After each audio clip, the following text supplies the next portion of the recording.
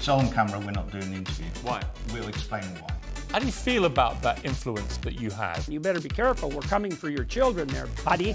About my resignation, yes, I'm going to do. You're going to resign? Yeah, I'm going. I've been answering your question. You answer mine. It's actually not my job to answer your questions. Thank God for talkTV. It's not only the home of common sense, it's the only place where you get the truth.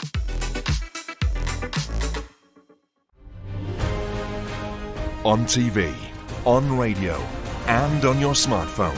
This is talkTV.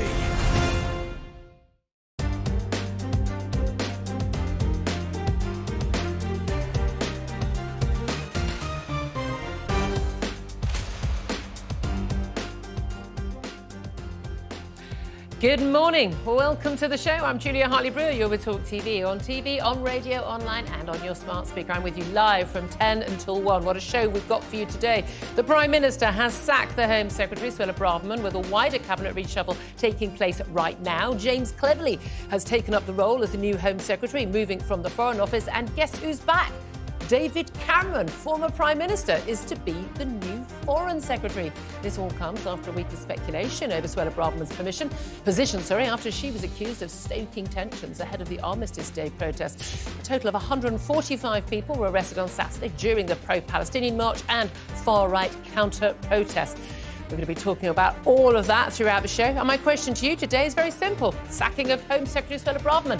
Was it the right decision? Tell us why it was. Tell it why it wasn't. You can also give us a call on 0344 499 1000, text on 87222, or tweet us on X at talkTV. First, though, let's get the latest news headlines with Emily Rose Adams.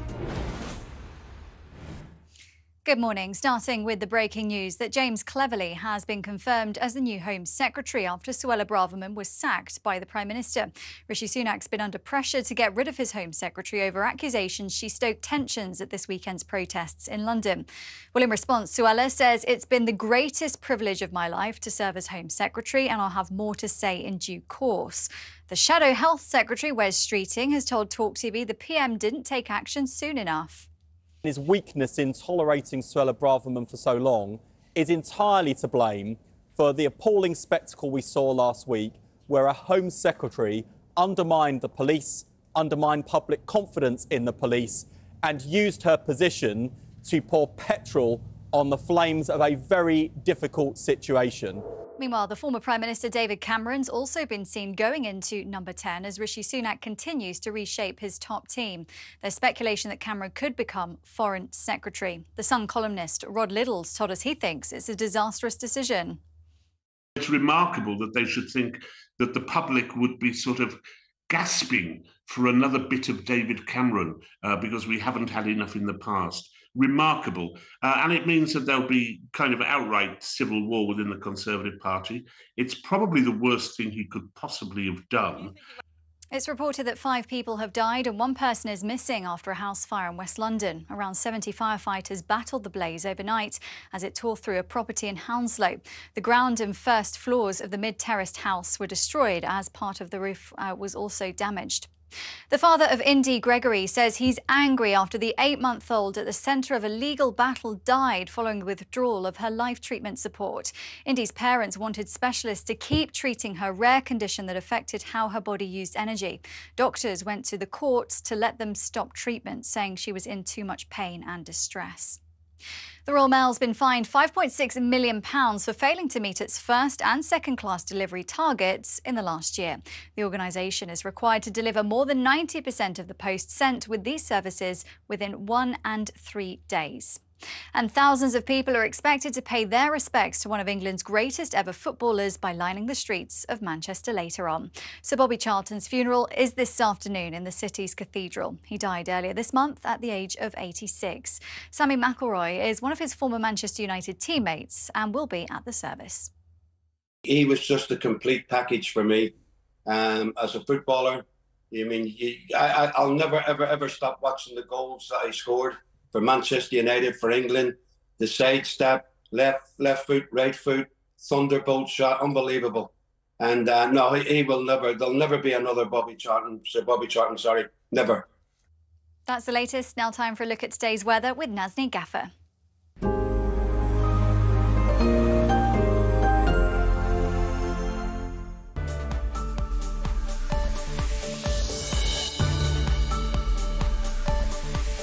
Times Radio sponsors Talk TV weather.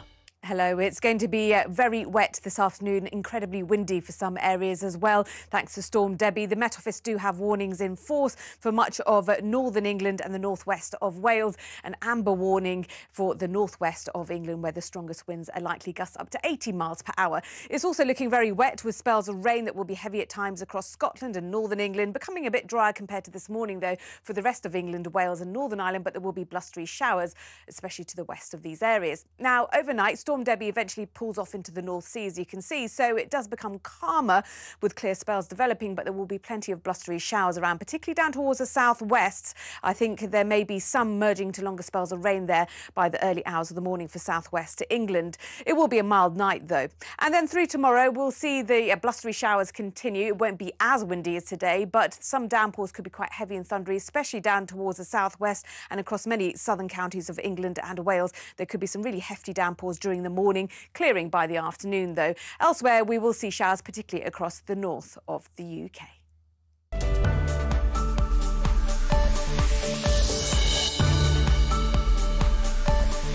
Times Radio sponsors Talk TV weather.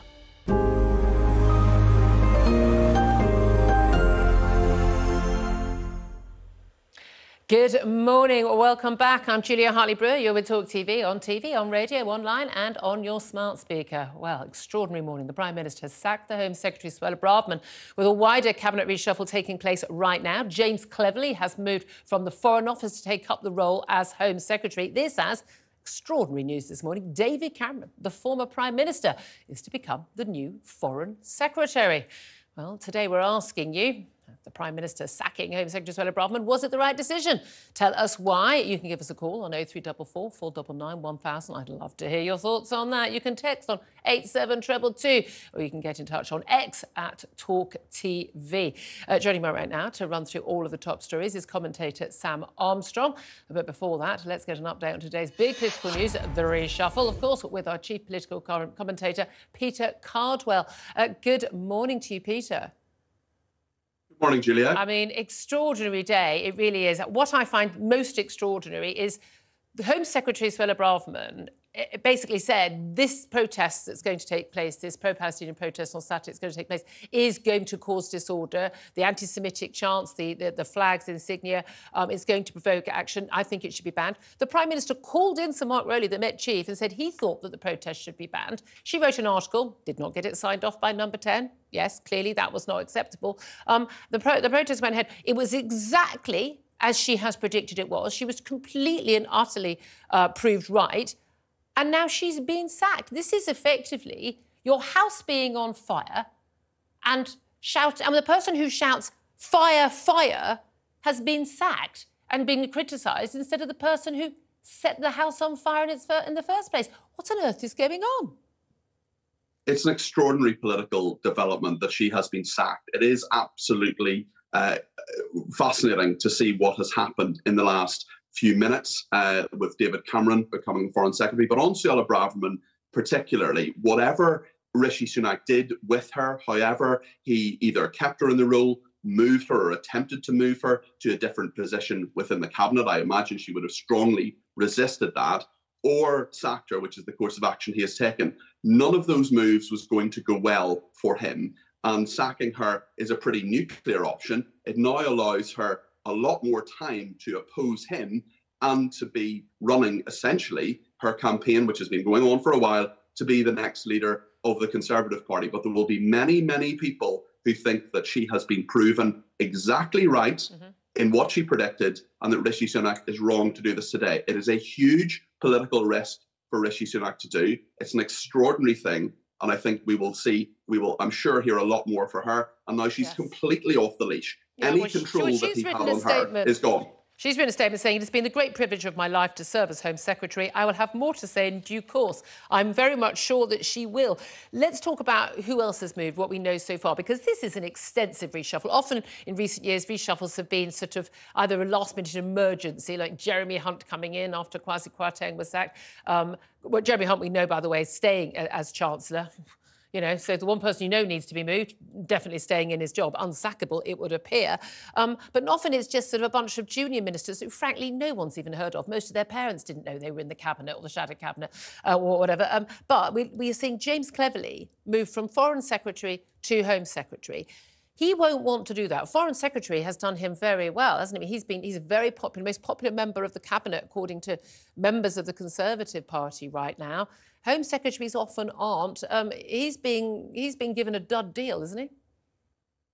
It's a very tough job, and Foreign Secretary is quite a nice job. And of course, James Cleverly, as you say, topped the pool of Conservative Home, the sort of Bible website of Conservative Party members for the first time in the last few weeks. Home Secretary, very, very difficult job. Also following Suella Braverman into that, difficult for him. And David Cameron as the new Foreign Secretary, extraordinary return for him. He had said previously that he quite fancied the role, but lots of people say those things, they like a return to politics. Former Prime Minister as Foreign Secretary, it's extraordinary. I expect he will go to the House of Lords very, very soon, and that will happen. So really extraordinary political developments in the last few minutes. And as you say, a number of junior people going. Nick Gibb, who's been the schools minister for most of the last 10 years or so on and off, a long-serving minister, but pretty low profile. Also another fairly low-profile minister called Neil O'Brien, he's gone. But you're absolutely right, Julia. This is an extensive reshuffle. We're going to see many more changes. And the team at the top, Jeremy Hunt staying, but two of the big four roles have changed today. Yeah, indeed. I mean, I think there's some news about Theresa Coffey and whether or not she's going to be out. Yes, she's been seen entering number 10. She, of course, big ally of Liz Truss. But again, not seen as a very effective minister. Bad news about Nick Gibb leaving, actually, because Nick Gibb's actually a very effective schools minister. Neil O'Brien, disgusting human being, glad he's out. He's someone who set up a website to smear politicians, to journalists, politicians and scientists for questioning lockdown. He has no business being in our democracy whatsoever, so good riddance to him. But I think you're right, the most extraordinary story today really is David Cameron's extraordinary return to frontline politics. We'll come back to you later in the show. Any more developments on that? Peter Cardwell, our political commentator, thank you so much indeed for joining us. Let's come to Sam Armstrong, who is live in the studio with us, who I know is just chomping at the bit. Let's just talk Suella first up. She is out on her hair. She defied the Prime Minister. She said quite a lot of things over recent weeks. She defied the Prime Minister with that article in the Times. And some of the language, I have to say, I wasn't there. Hate marches, comparing the marches with those in Northern Ireland. Poor choice of language. I think she often undermines a sensible point with some fruity language. But she was proved right on Saturday. So how on earth has the Prime Minister decided to sack her?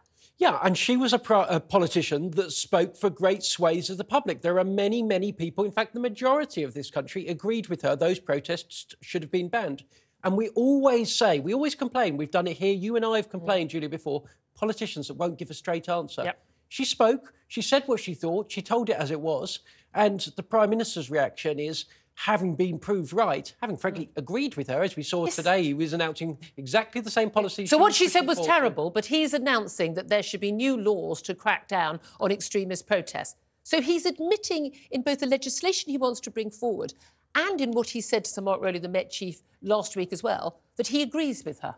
Look, and then he's sacking her because he agrees with her. He wants right-wing policies that he thinks will get him re-elected, but he still wants to be popular at North London, wants to be liked. Dinner he wants party to be liked. Circuit. This is the thing. Can I say, I've got a great quote, which I can't read out in full. I'm going to have to beep it a little bit, from a senior figure, a senior figure in the party, from a red wall seat, who can't come on the show, but said, but you can quote me as saying, he said, I'm beeped off.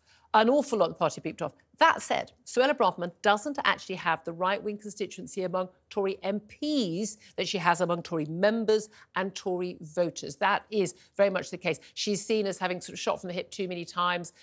She says the right things, but she hasn't achieved enough. Bearing in mind, we've got the Rwanda Supreme Court decision coming on Wednesday. Wait to see how that goes. But in terms of stopping the boats. But she hasn't got the constituency among Tory MPs.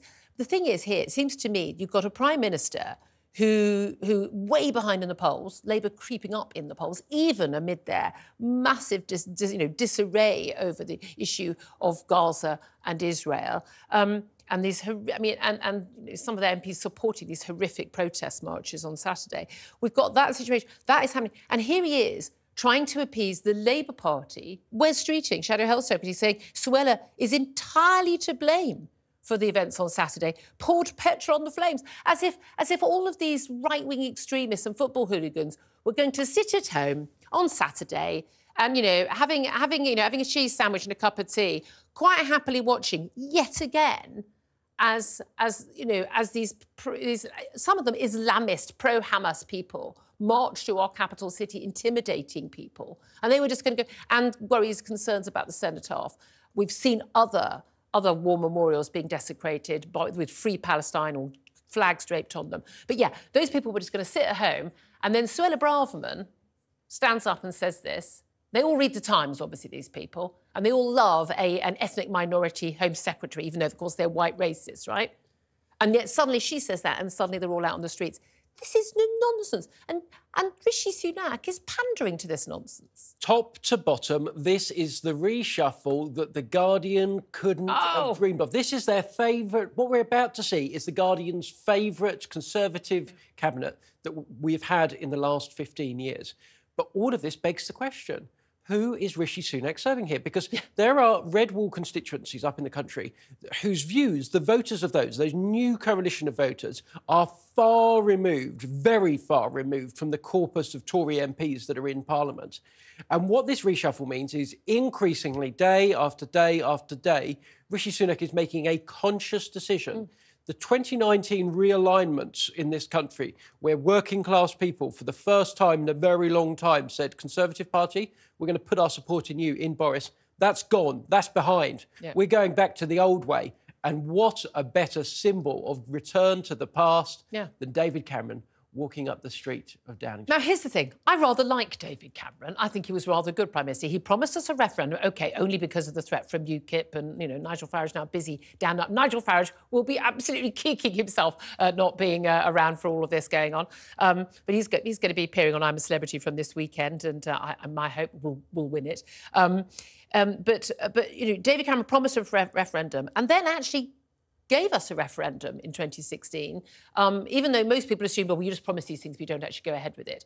He pretended to be Eurosceptic. He's not. Like most of those posh boys, he's actually a complete Europhile, really. He thinks that the technocrats know better than, us voter scum. Let's be honest, that's what they all think. And then he resigned. He felt he couldn't push through, which was wrong, because he said he wouldn't resign. But, I mean, I don't sort of bear him any ill will, because he delivered the referendum that he said he would deliver. And I think we shouldn't hold that against politicians. But you called it just there. A posh boy, hates Brexit, resigned in protest towards it. And now he is leading a government that was elected on a mandate of delivering Brexit, change from the past, talking straight, embodying the values, the beliefs of working people up and down this country. And this government is looking, smelling, feeling like a very different beast, the opposite of what the anti-establishment vote in 2019 is. And there will be many people, and I think if Nigel Farage wasn't down under, he would be saying this, we'll call this an establishment coup to undermine the two great upsetting votes for the North London wokerati of the last century. 2019, Boris, 2016, Brexit. But of course, they'll get slaps on the back. The local dinner parties. I consume lots of different media in the morning. I've got sort of lots of phones and iPads and things going because I want to know what everyone's saying. Fascinating to see the likes of Beth Rigby, political editor on Sky News, saying, oh, David Cameron, the grown-ups are back in the room. What they mean by that is people we agree with. That's what they mean. People although she doesn't really like the Tories, that's very obvious, but he's the acceptable face of the Tories. But this is the thing. Rishi Sunak is so far behind in the polls. The things he said he wants to deliver on in terms of the economy, but also stopping the boats, and maintaining our borders and NHS.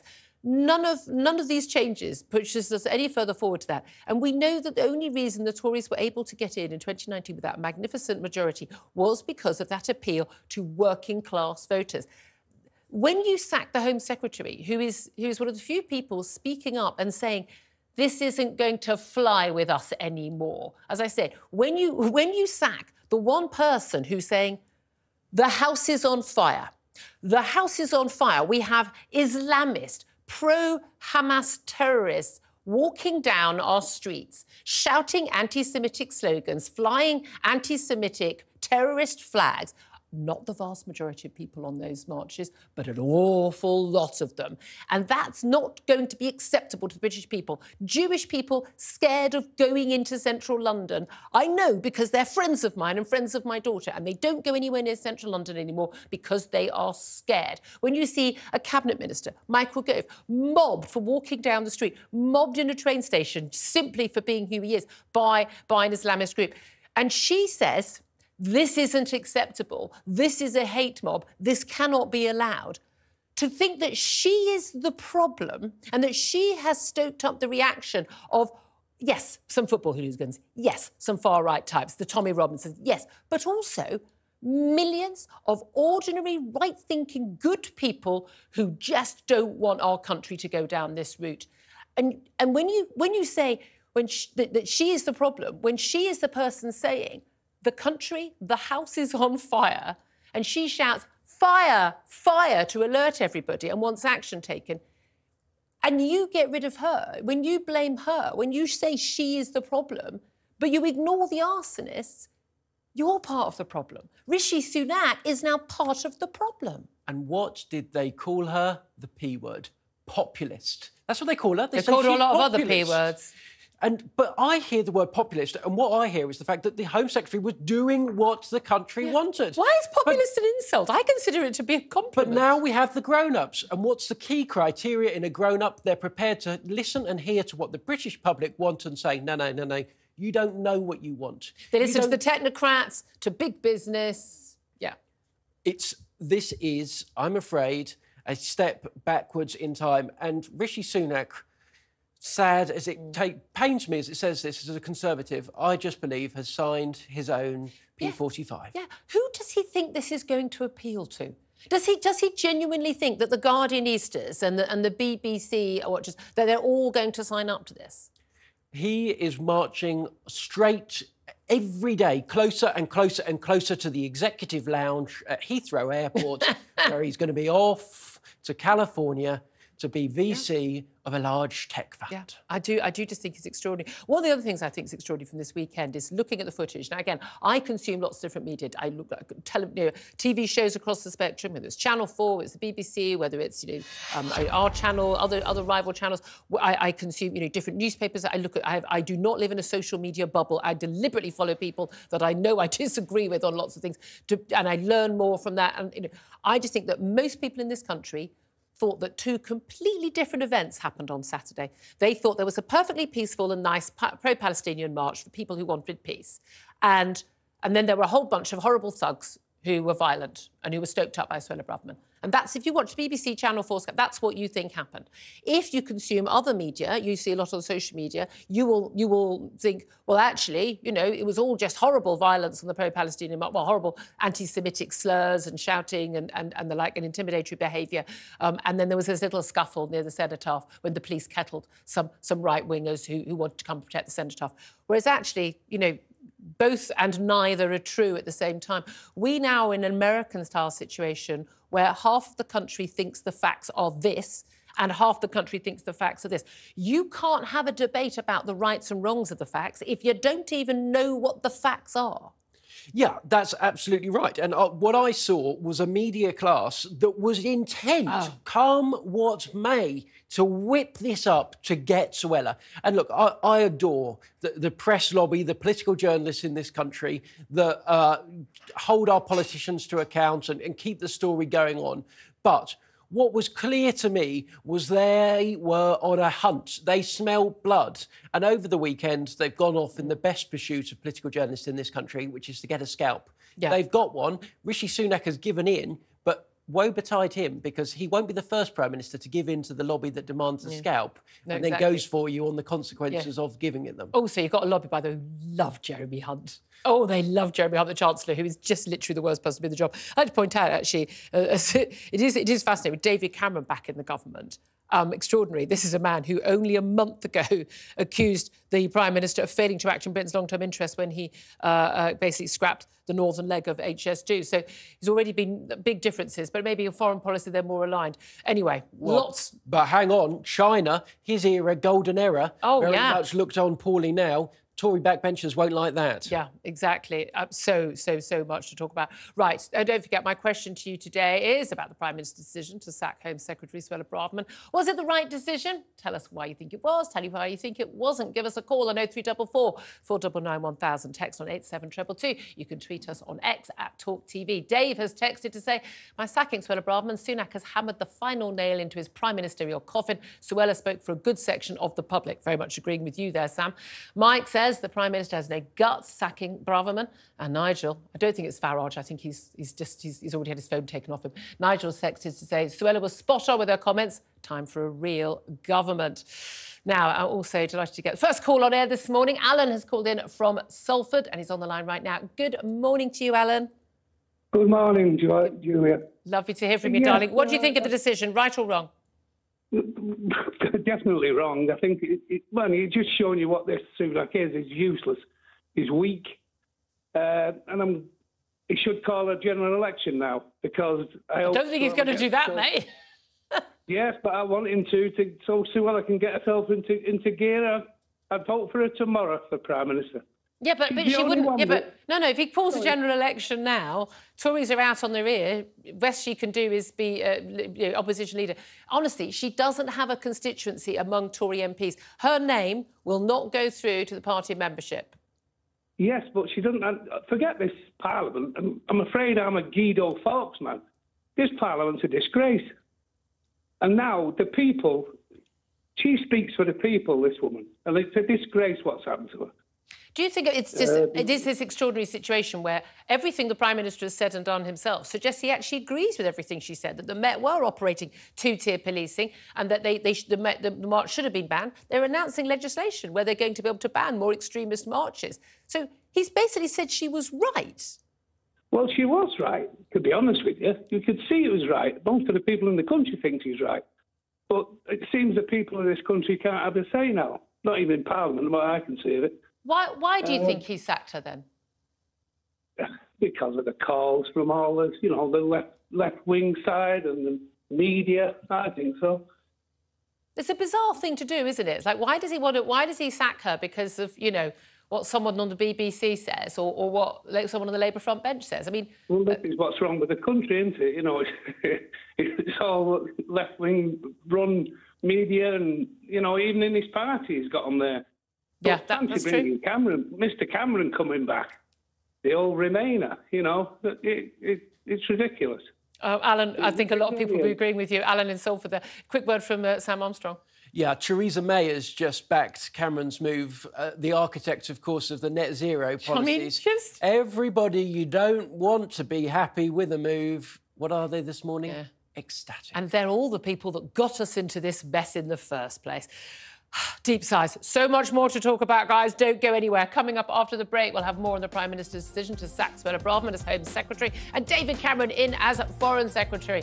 I'm Julia Hartley-Brewer. You'll be Talk TV, on radio, online and on your smart speaker.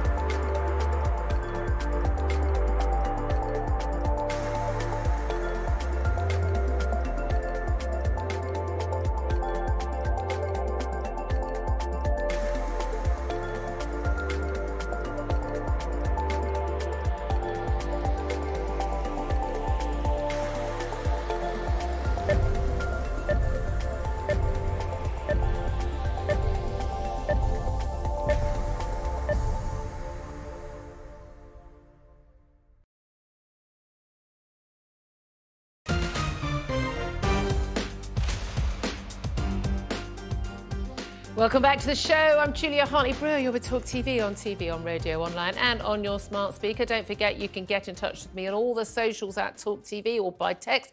Send talk plus your message to 87222 or give me a call 0344 499 1000. Today I'm asking you very simply, Prime Minister has sacked the Home Secretary Suella Braverman. Do you agree? Was it the right call or not? Tell us why you think it was. Tell us why you think it wasn't. This comes after a week of speculation over Suella Braverman's position after she was accused of stoking tensions ahead of the Armistice Day protest, because, of course, it was all her fault, wasn't it? James Cleverly becomes the new Home Secretary, and David Cameron, the former Prime Minister, is back taking up the role of Foreign Secretary. Let's just come to some of these statements that have just been issued actually online by those two men. James Cleverly moved from the Foreign Secretary job, where he's actually one of the most popular figures in the party among party members of the Conservatives. He's issued a statement saying, it is an honour to be appointed as Home Secretary. The goal is clear. My job is to keep people in this country safe. I thought that was what Suella Braverman was trying to do when she spoke out about these horrible protests. Meanwhile, a new Foreign Secretary, David Cameron, of course, who has to have a peerage now as a former MP for Witney in Oxfordshire, he is a new Foreign Secretary. He said that while I may have disagreed with some individual decisions made by Rishi Sunak, I think a reference to, for instance, the scrapping of HS2's northern leg, he is a strong and capable Prime Minister, he says, who is showing exemplary leadership at a difficult time. Well, Sam Armstrong is a political commentator still in the studio with us. Right now, also joined by Tim Montgomery. He's founder of the Conservative Home website and a former special advisor to Boris Johnson. Tim Montgomery, good morning to you. What an exciting morning for us political junkies, Julia. Yes, absolutely. We had a lovely show all set up. We knew what we were going to be talking about, all out the window, of course, because we were talking about the reshuffle. First of all, are you surprised that the Home Secretary has been sacked? No, not at all. And I think I differ with what you and Sam have just been saying, Julia. I like a lot of what Suella says, just like I liked a lot of what Liz Truss said.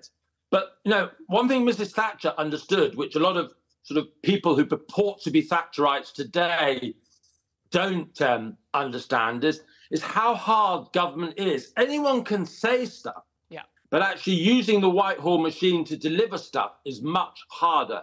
And well, particularly if your Whitehall machine is the Home Office, because it's virtually impossible to get them to do anything. Well, absolutely. And almost every other government in the world, Julia, has a Home Office in two separate units. They have a borders agency focusing on immigration issues, and then they have another department which looks at policing and terrorism. Yeah. Why, almost uniquely in the world, we have this mega department, which we know is dysfunctional, trying to do two unrelated things. You know, no wonder the department is a graveyard for ministerial careers. It wasn't fair on Suella. It hasn't been fair on other Home Secretaries to be given the job of running those two things.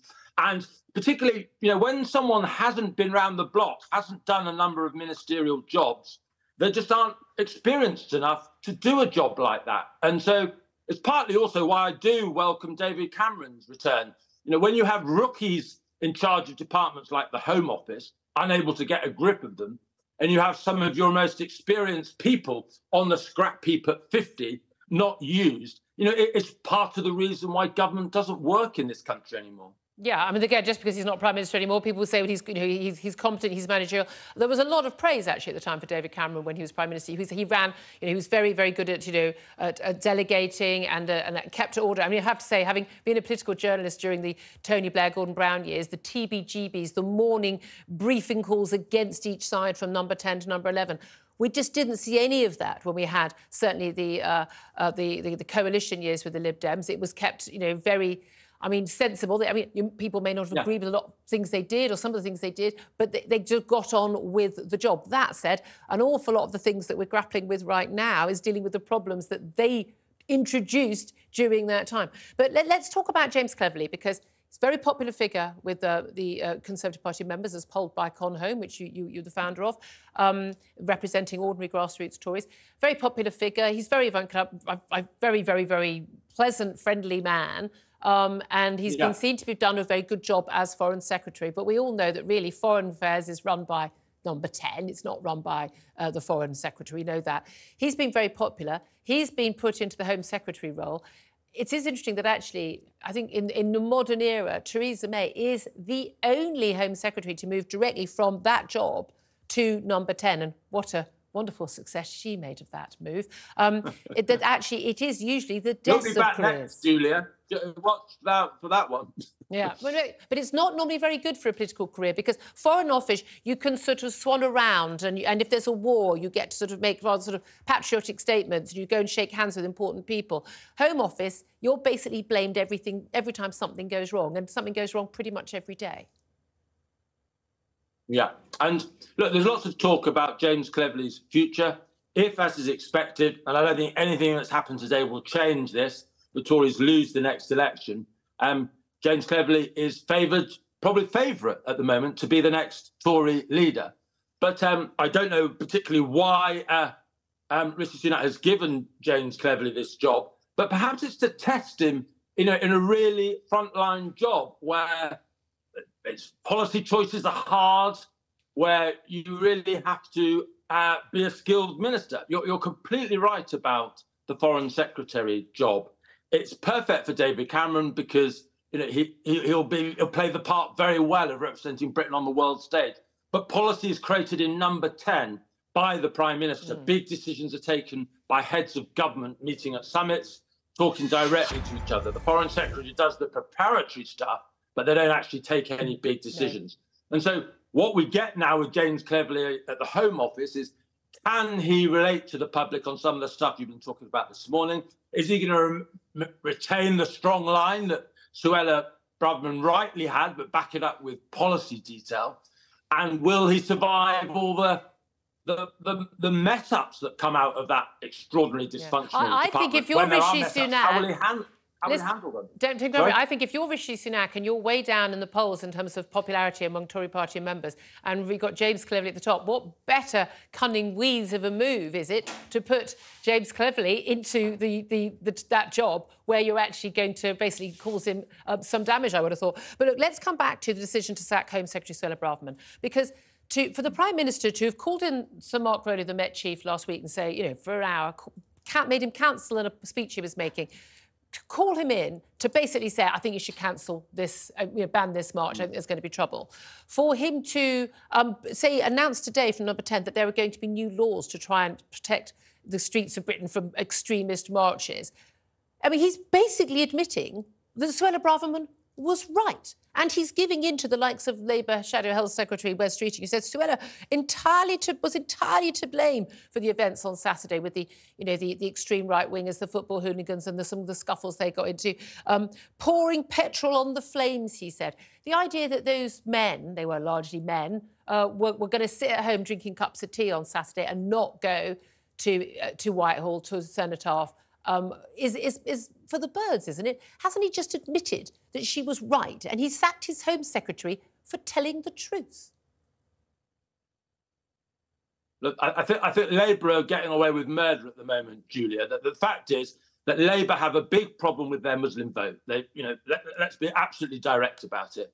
Keir Starmer's really upset an incredibly important Labour constituency, and this is an opportunity for him to reconnect with that Muslim vote by kicking the Tories hard on the Palestinian issue. So if anyone is playing politics with this issue, it's the Labour Party. And you wouldn't know that from the BBC. Labour get away with it scotch-free, and it's a disgrace.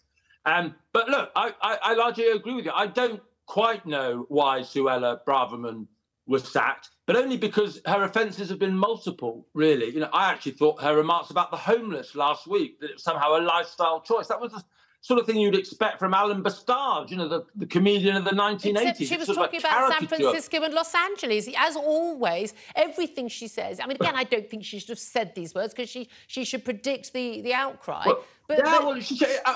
She said we don't want to go down the same route as San Francisco and Los Angeles where some of the rough sleeping is a lifestyle choice. That's what she said. Yeah, but a skilled politician, if you were advising her, Julia... Yeah, she wouldn't say it. You would have told her not to do it. And, when you're a government in trouble, you can't have the government's message constantly sort of knocked off course by a Home Secretary who's not skilled enough in the media. No, I agree with you on that. We've been very critical of her for that as well. She's her own worst enemy in that sense. Tim Montgomery, founder of Conservative Home. So appreciate you joining us. Thank you very much indeed. If you are watching, actually on the screen, we'll see we've got footage of Suella Braverman attending, Armistice Day events. We've also got live shots of number 10 Downing Street, who's going in, who's going out. Also now got Sam Armstrong, political commentator, who's still with me in the studio on the screen. Before we go to another caller, it is interesting, this, David Cameron backing, there's no doubt at all, Cleverly will be really unhappy about this move. And he knows perfectly well this will damage his career. But David Cameron back, does this tell us, Suella Braverman out, David Cameron back, that this is just a return to the old guard, same old, same old? Well, remember, Rishi Sunak has not got much road left to run. He had his last King's Speech.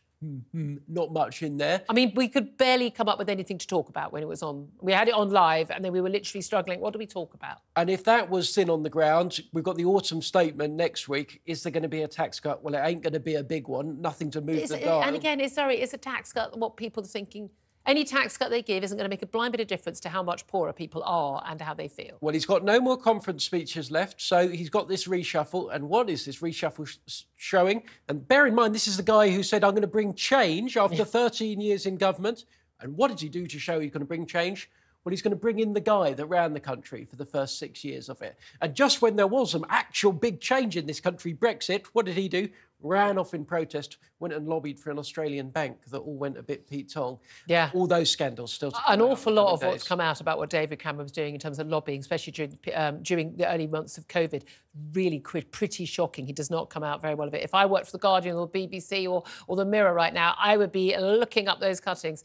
Anyway, more from Sam Armstrong throughout the show. Your texts and tweets have been coming in thick and fast this morning with your reaction to the PM's decision to sack Suella Braverman as Home Secretary. Was it the right call? Tell us why it was. Tell us why it wasn't. Carl has texted to say, thank you, Rishi Sunak. You've made my decision easy for the next general election. I want to know what the follow-up is to that. Susan says, I have never been so angry. Suella has her faults, but she is honest about her problems. Why don't we march to get rid of these awful politicians? And Mick says, at this rate, Emmanuel Macron will be the Deputy Prime Minister in Rishi's reshuffle. Good God, man, don't give him ideas. What on earth are you thinking?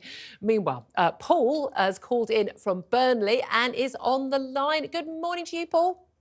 Morning, Julia. I'm ringing from the heart of the Red Wall. Yeah.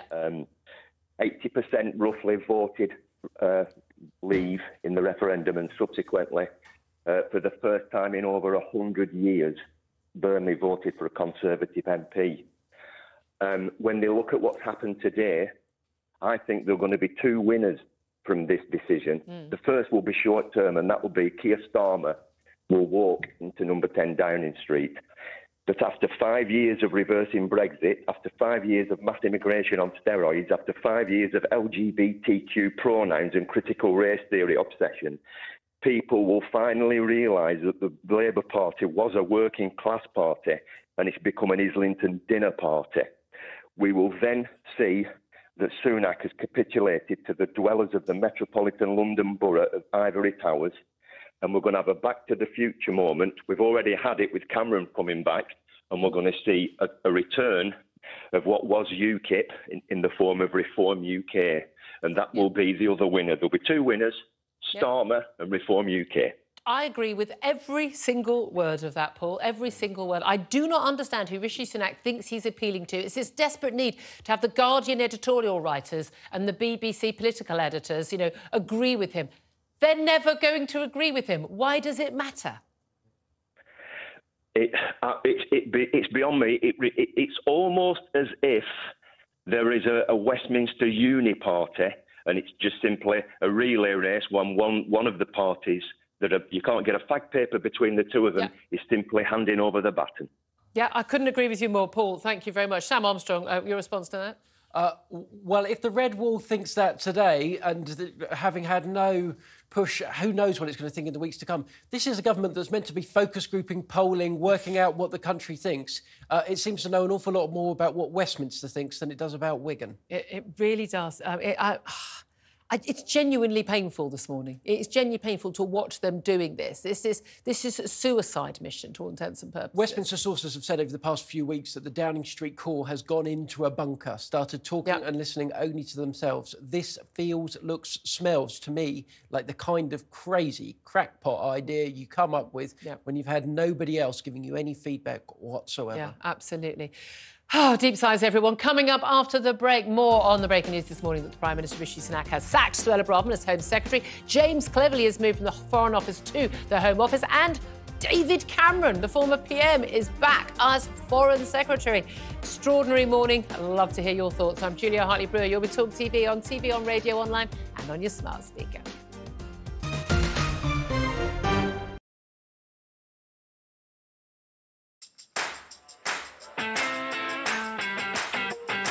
We're here. Good morning, everybody. Hope you're well. Thanks for joining us. You're watching the Independent Republic of Mike Graham right here on Talk TV. Welcome to Friday Night with Nadine. Here on Primetime, we like to speak to the business people behind big moments. Good evening. I'm Piers Morgan, uncensored in New York City. Very impressive. Well played. I'm 3 days into the job. What have I done wrong? Yeah. And your face just stared out at me. Me and you. Conquer time. Who wins? You. Do you know what I love about Talk today? We do it all. Sunak, Suella, scones. Are you actually speech rating for Rishi Sunak? I'm so rich.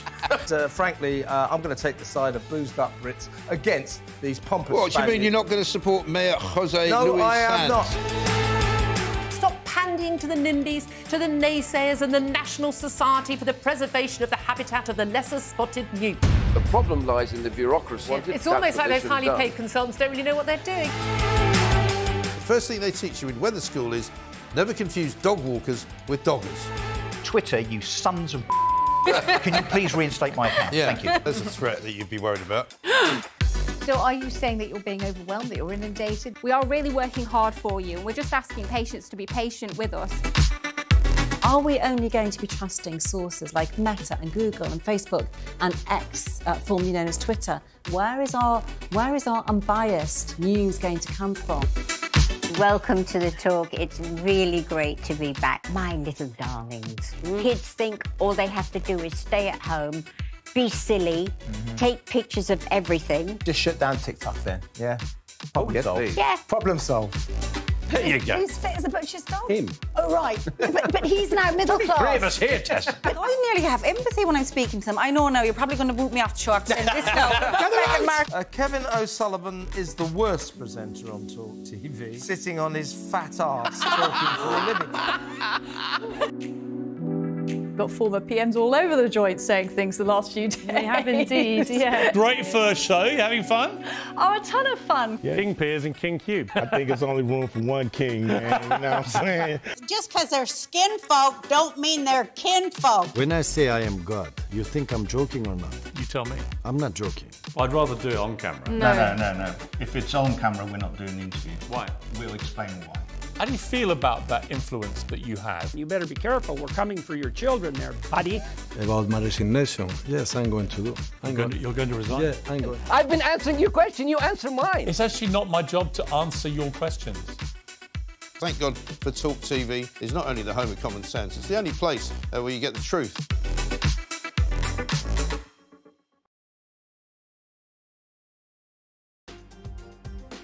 Welcome back to the show. I'm Julia Hartley-Brewer. You're with Talk TV, on radio, online and on your smart speaker. Well, the big news today is that Prime Minister Rishi Sunak has sacked his Home Secretary Suella Braverman as part of a major cabinet reshuffle. James Cleverly has moved from the Foreign Office to become the new Home Secretary.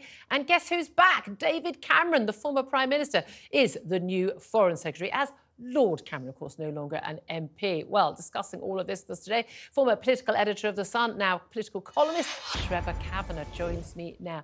Good morning to you. Good morning, Julia. Well, I mean, this is, come on, we're old political hacks. This is our meat and two potatoes, bread and butter, all rolled into one. What an extraordinary morning. First question. Why do you think Rishi Sunak sacked Suella Braverman? Well, I think in the end, if you look at it logically, he had no choice simply because she defied him by writing an article in the Times which used language which he specifically asked her not to use. The problem with that is that he has now upset a very large proportion of rank-and-file Tory voters who agree with every single word that Suella wrote on that day. So he was in a very, very difficult position. There she was, really, I mean, there's no two ways about this. She is angling for the succession as and when the Tories crash to defeat at the next election, which is now not just a possibility, it's now nailed on. An inevitability. So because this article in the Times, and we talked about it an awful lot at the end of last week, because she had submitted it to the Times, they said make some changes, as I think her advisors should have done. As the remarks about the comparison with Northern Ireland, I think it was unnecessary to use the phrase hate march. I think you could be very critical of many of the people on those marches without using those terms, and I was criticised that on the show. But they didn't make the changes. That is just sort of insubordination, and you get sacked for that. Except he didn't sack her immediately. He waited for the march to happen. She was proven right. Everything that happened on Saturday was exactly as she has predicted it would be. He has said that his office has said he's going to be bringing in new laws to actually adjust, to change the rights to protest and from extremists and the like. So he's basically admitted what she said was correct, and now he sacked her. Yes, I think that you have to make an allowance for the fact that Suella Braverman was a very outspoken politician, but she was also Home Secretary and under an obligation to use nuanced language. We might agree with every word she said, but she was asked not to use it, and you and I as journalists know that if the editor says no, then you risk having to go if you refuse. So, I mean, I think that particular point is a narrow one. What has emerged from this reshuffle, though, is a total disaster. The appointment of David Cameron completely eclipses Suella Braverman's sacking, because what you've got here is the man who blundered through Brexit, upsetting just about everybody in the Conservative Party in the process, dividing the nation from top to bottom, perhaps forever, suddenly being reappointed to the job as Foreign Secretary, in charge of the very negotiations which are still ongoing between Britain and Europe over Brexit, to name just one big issue. Yeah, I mean, it is an extraordinary bit of news. Now, we know David Cameron he's in his early 50s or mid-50s. He's talked about how he kind of pondered a possible, route back to government. He's obviously a bit bored. He went off to, make even more money. He was already a rich man. He became a rich man even more. And now, obviously, having money, it turns out, is a bit boring. I'm sure he'll be a very competent Foreign Secretary, but the signal this sends is there's really no one good on the benches coming up. I don't trust any of these people. I need the old guard to come back and help. And yet so many people who voted Conservative in 2019, they voted for Conservative because people like David Cameron were no longer at the heart of that party. You're absolutely right on this issue, Julia. I think that an awful lot of people within the Conservative Party on the backbenches and on the front benches, and certainly as members of David Cameron's cabinet, will be absolutely infuriated that he couldn't find anyone among them to take on this important role. Nobody apparently is up to that job except for a man who basically failed in the job of being Prime Minister and had to resign because he made the terrible mistake, A, of calling a referendum, and B, of losing it. Oh, I disagree with you. I disagree with you. He did a good thing by calling. He promised us a referendum. He was hoping he wouldn't have to deliver it. He then gave us the referendum. We had it. I didn't like the campaign he and Osborne mounted for Remain, and he said he wasn't going to resign. So I think that was unreasonable of him. But I don't think he was a complete failure as a government. I just think he's yesterday's man. Well, I think it was a failure in the sense that he didn't go in and bat and win the case that he wanted to get from the European Union. He gave up. He allowed them to just treat him like dirt and had no case to put to the British people when this referendum was carried. And as a result, we have a division in the British nation, which is going to take a very long time to heal. Yeah. Like you, I'm very pleased that we had the chance to vote and that we voted to leave. But on the political front, if you assess it as an act of political skills and deftness, it was a disaster for both Cameron and for the Conservative Party and for the country, because he lost it. OK, just finally, one-word answer. Has this reshuffle that we know about so far, these big offices of state moving, has this made Rishi Sunak stronger or weaker? Weaker. Weaker, and I think we are now I think I've given up hope of any chance of the Tories winning next time. Trevor Kavanagh, always good to get your analysis. I mean this very politely, been around a long time, knows his stuff. Trevor Kavanagh from The Sun. Let's come back to Sam Armstrong, just a brief word from you. Trevor said it right. In fact, I seriously question whether Rishi Sunak could, and it's speculative, not even make it to the next election. I think there will be a lot of backbenchers unhappy, and the closer and closer and closer we get to an election with Tory MPs looking at those polls and seeing themselves 25 points down, Turkeys don't vote for Christmas. And not being able to pay the mortgage. I mean, this is about not being able to put roof over your head, isn't it? And more from Sam Armstrong coming up after the news at the break. Rishi Sunak has sacked Suella Braverman as Home Secretary. More on the pro-Palestinian marches as the Prime Minister seeks to clamp down on protests. I'm Julia Hartley-Brewer. You're with Talk TV, on radio, online, and on your smart speaker. Don't go away.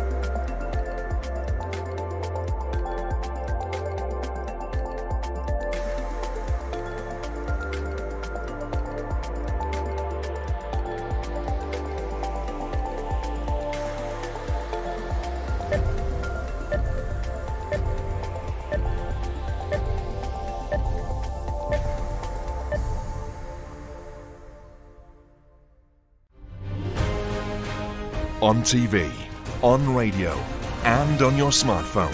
This is Talk TV.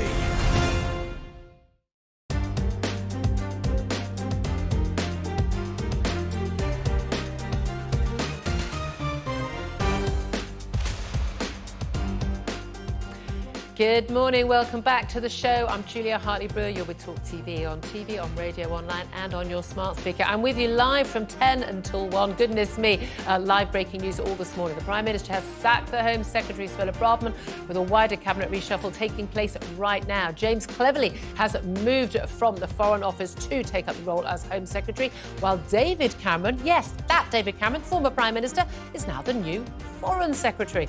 This comes after a week of speculation over Suella Braverman's position after she was accused of stoking tensions ahead of the Armistice Day protest, even though, of course, she was entirely right about everything she said. A total of 145 people were arrested on Saturday during the pro-Palestinian march and far-right counter-protests. My question to you today is about the PM's decision to sack Suella Braverman. Was it the right decision, and why? Also, love to know, do you think it makes him weaker or stronger? Do get in touch. You can give us a call on 0344 499 1000. You can text on 87222, or you can tweet us on X at talkTV. First, though, let's get the latest news headlines with Emily Rose Adams. Good morning. Former Prime Minister David Cameron has been appointed as the new Foreign Secretary as Rishi Sunak reshuffles his cabinet. He's no longer an elected politician, having stood down as an MP in 2016. Well, Labour has said Mr Cameron's appointment puts to bed the PM's laughable claim to offer change. And The Sun's columnist Rod Liddle told us he thinks it's a disastrous decision. It's remarkable that they should think that the public would be sort of gasping for another bit of David Cameron because we haven't had enough in the past. Remarkable. And it means that there'll be kind of outright civil war within the Conservative Party. It's probably the worst thing he could possibly have done. Well, David Cameron's replacing James Cleverly, who's been appointed as the new Home Secretary. Suella Braverman was sacked from her role by the Prime Minister over accusations she stoked tensions at this weekend's protests in London. In response, she says it's been the greatest privilege of my life to serve as Home Secretary, and I will have more to say in due course. Well, our correspondent Oliver Whitfield-Mirchich is live at Downing Street and has the latest for us. Apart from that huge news that the Home Secretary was sacked this morning, there's been 3 other ministers who have gone. Nick Gibb as a Schools Minister, Will Quince as a Health Minister, and Neil O'Brien as a Levelling Up Minister. As far as the departures and arrivals here on Downing Street, we've seen Therese Coffey go into number 10 within the past hour. We believe she's still in there. Big questions, though, about whether she will keep her job as the Environment Secretary or just how wide-ranging this reshuffle is going to be.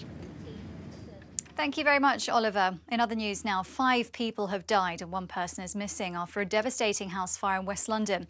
Police say those who died are all believed to be members of the same family. Around 70 firefighters battled the blaze overnight as it tore through a property in Hounslow.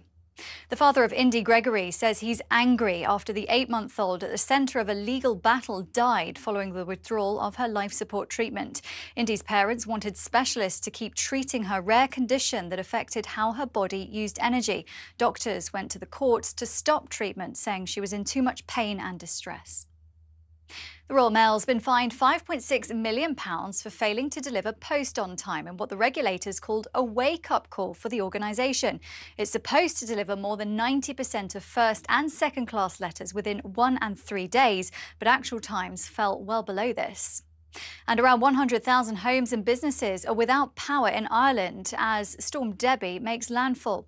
Flooding is also expected in parts of Northern Ireland, and we're being warned to expect severe and damaging weather in the UK with more heavy rain and strong winds on the way. Well, that's the latest. Now time for a closer look at today's weather and more on Storm Debbie with Nazanin Gaffer.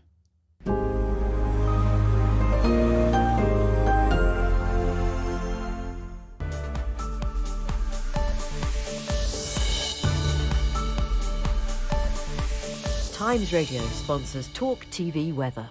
Hello, it's going to be very wet this afternoon, incredibly windy for some areas as well, thanks to Storm Debbie. The Met Office do have warnings in force for much of northern England and the northwest of Wales, an amber warning for the northwest of England, where the strongest winds are likely gusts up to 80 miles per hour. It's also looking very wet with spells of rain that will be heavy at times across Scotland and northern England, becoming a bit drier compared to this morning, though, for the rest of England, Wales and Northern Ireland, but there will be blustery showers, especially to the west of these areas. Now, overnight, Storm Debbie eventually pulls off into the North Sea, as you can see, so it does become calmer with clear spells developing, but there will be plenty of blustery showers around, particularly down towards the southwest. I think there may be some merging to longer spells of rain there by the early hours of the morning for southwest England. It will be a mild night, though. And then through tomorrow, we'll see the blustery showers continue. It won't be as windy as today, but some downpours could be quite heavy and thundery, especially down towards the southwest and across many southern counties of England and Wales. There could be some really hefty downpours during the morning, clearing by the afternoon, though. Elsewhere, we will see showers, particularly across the north of the UK.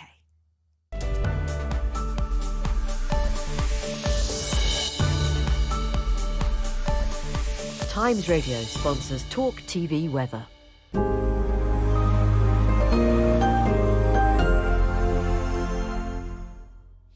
Good morning. Welcome back to a very busy show. I'm Julia Hartley-Brewer. You're with Talk TV, on radio, online and on your smart speaker. More in this hour on the breaking news this morning that the Prime Minister has, as many had expected, sacked the Home Secretary Suella Braverman. James Cleverly has moved from the Foreign Office to take up the role as Home Secretary. Meanwhile, he's been replaced by none other than former Prime Minister David, now Lord Cameron. Extraordinary morning. Well, today we are asking you about Home Secretary sacking. Was it the right decision by the Prime Minister? Do you think it makes him weaker? Do you think it makes him stronger? Why did he do it?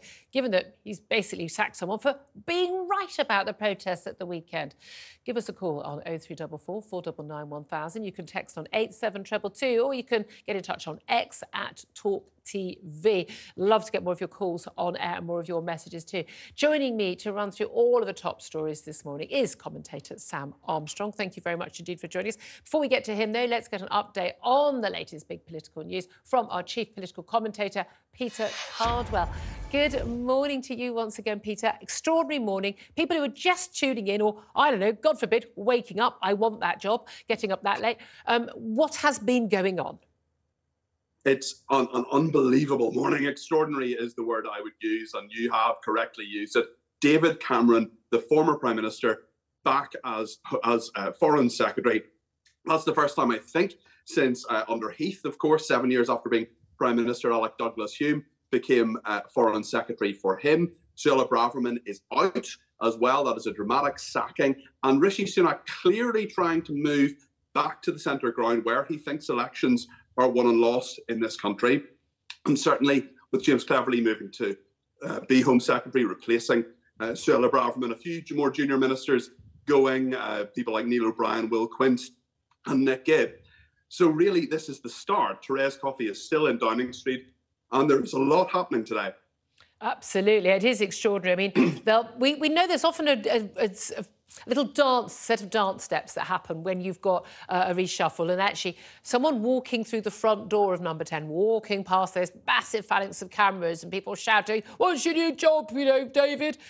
That they have got a guaranteed job. David, no way in the world David Cameron walked up Downing Street without full knowledge of what job he was going to be given. And often the people who are being sacked, well, they enter through a door round the back. And they're not seen until we find out that they've been sacked. A lot of people will be sitting by their phones waiting right now, waiting for that phone call.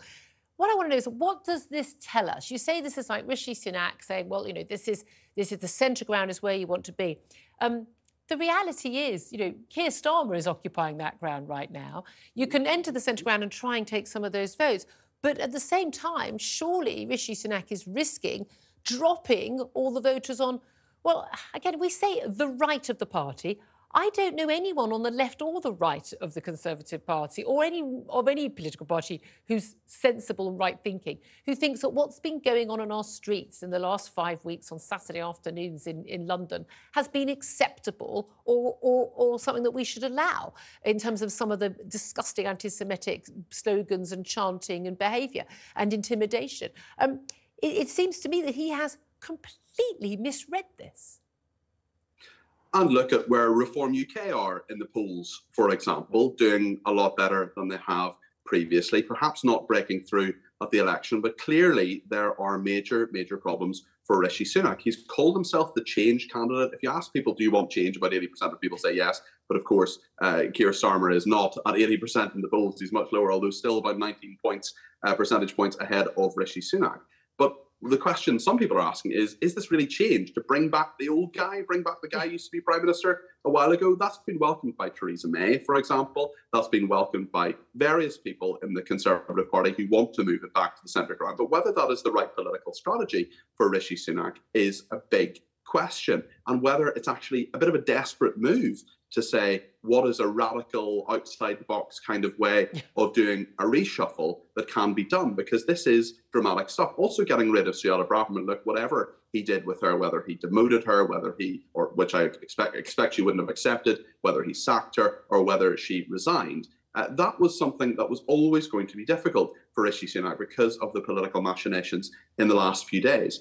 In terms of Suella Braverman now, she is off the leash. Any control at all, not that there was a lot of it, but any control at all Downing Street had on her. She can say whatever she likes. Yep. She doesn't have the responsibility of running the Home Office, the huge amount of time that takes as well.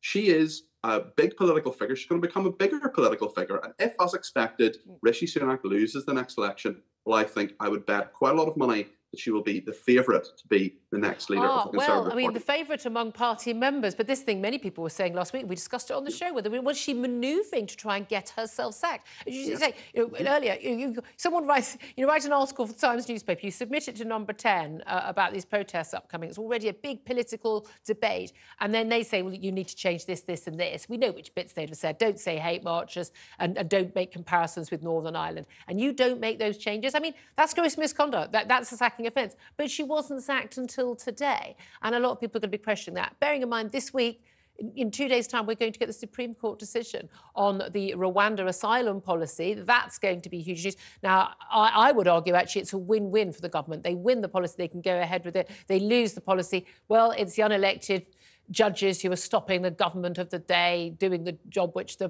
British public wants. So I think it's, to a certain extent, they can play that either way if they want. But the key thing about this is a reshuffle like this, sacking the person who, as I was saying earlier, when your house is on fire and the person shouts, there's a fire, everybody, don't blame the person doing that. Blame the person who set your house on fire in the first place. It seems to me that this reshuffle it's just rearranging the deck chairs on the Titanic. And to continue the thought in terms of the Supreme Court, were it to go against the government, Suella Braverman, I would imagine, let's say she was still Home Secretary, hypothetically, she would say, right, now's the time to leave the ECHR, European Court of Human Rights, European Convention on Human Rights. Now's the time, gotta go, Rwanda has to go ahead, flagship policy of the government, which she said she dreamt of flights taking off for Rwanda. Rishi Sunak then doesn't do that. Then she can resign and say this is the issue. So a lot of this is what if, what could happen, manoeuvring, the chess, the three-dimensional chess game of any reshuffle. There was no right thing for Rishi Sunak to do. Some people say, like, keeping Suella Braverman there. Lots of people very much a fan of hers. The question as well in terms of a leadership is whether she gets to the final round because of how things work in a Conservative leadership election. You've got to get the MPs to get you to the final two. Does she get to the final two? But if she got to the final two, I was at a Conservative Party conference a month ago. There was great love for Suella Braverman amongst the membership. And many say she won't because she hasn't got the support among the MPs. But to be fair, everyone said that about Boris Johnson as well back in 2019. Absolutely, Julia, absolutely. And who would make any kind of predictions, certainly given what has happened with him and in the last few years in politics in this country. So, look, she is incredibly popular amongst the Conservative membership. She speaks their language, and I think that she will continue to be a major political figure in the weeks, months, and possibly years to come. Absolutely. Really interesting to talk to you. Thank you very much, our chief political commentator there, Peter Caldwell. Let's go back to Sam Armstrong, commentator, joining us in the studio. It's interesting, Peter Caldwell mentioned Reform UK, Richard Tyson's party, and doing a bit better in the polls. But again, it's still at a low level. But we're back in the territory of, say, UKIP and the Brexit Party. Remember, the reason there was the promise of a Brexit referendum by David Cameron wasn't because he wanted to have a referendum. He's a technocrat. He doesn't think that people should have a say. We know that. It was because the threat from UKIP. And Reform UK don't need to win a single seat, not a single councillor, not a single MP. All they need to do is to win enough support to stop Tories from winning. And they are in place in a number of key seats to do that. They will absolutely do that. If Rishi Sunak genuinely believes that the way ahead to electoral victory is to try and win back all of these defectors to the Liberal Democrats, to try and go after seats like Putney that they've lost, he is mad. But is there any surprise they're going back? Look at who's been got rid of in scandals of late. Dominic Raab, Priti Patel, Suella Braverman, Boris Johnson. I mean, can anybody see a pattern? Every senior Brexiteer in government, one or other scandal has come along that's got rid of them, all of which seem to be engineered by those around. There's civil servants. Backside, civil servants. And who has replaced them? Well, we now have great officers of state. 4 out of 4 private school boys. And there will be people wondering if Nadine Dorries maybe had a little bit of a point. Is there an establishment coup going on to replace those that lean against what the I establishment am wanted. never a conspiracy theorist, mainly because I've met a lot of these people and I don't think they're clever enough to ever mount a conspiracy, whether that's about, you know, the COVID and the jabs and these net zero. Genuinely, they're all just egotists, careerists, and just don't bother reading their briefs. I mean, honestly, there is the cock-up explanation is always much more accurate than the conspiracy explanation. But there is no doubt at all that this is a punch in the face. Let's use it. This is a punch in the face for the right of the party, for the Brexiteers. I spoke to a senior Tory a little bit earlier before coming on the show who was from a red wall seat, a very senior figure who said they can't come on the show. He said, but he said, you can quote me. He said, I'm beeped off. And an awful lot of people will be beeped off. And again, a lot of ordinary party members. But as Peter Cobwell touched on, Suella Braverman definitely has designs. She has her eyes set on the top prize. Well, the top prize of being, you know, shadow opposition, opposition leader, not Tory Prime Minister, because she'd only get that job realistically if the Tories had been ousted. But she may have a lot of support among the party faithful, the party membership. She does not have a lot of support, well, certainly on the left of the Conservative Party in Parliament, the MPs, but actually not much on the right. A number of those peak figures on the right you'd expect to be big fans of hers are not. They say she doesn't do the work, she doesn't follow her brief, that she puts her foot in it and she undermines their case. So she doesn't have quite the same support in Parliament that many people might expect her to have. Look, I've worked with the Tory right for quite a long time. I'll put it this way: they're a prickly bunch of often chaps that have got their own views about their own suitability for the top job. But at the relevant moment, they will coalesce around the key candidate. Here's the point, though. The direction that Rishi Sunak is taking the party means all those red wall MPs, and there are 60, 70, 80 of those reasonably called that, they will likely be leaving Parliament if he continues down this path at the next election, which means the new group of MPs selecting, shortlisting candidates to be Tory leader will be even more left-wing, even more out of touch with the 2019 vote of Conservative voters than they are now. That's going to have an interesting dynamic as to how far the right of the party can go in selecting the leader they might really want. Indeed. And that's the fascinating thing in terms of which seats, you say, which seats are left if there is a mass destruction of the party. Let me come back, though, to some of the statements that have been made by new appointees today. The new Foreign Secretary, Lord Cameron, as he is now, David Cameron, he had, of course, not a member of Parliament anymore, has now become a member of the House of Lords, appointed a barony. I think his wife was entitled to something anyway.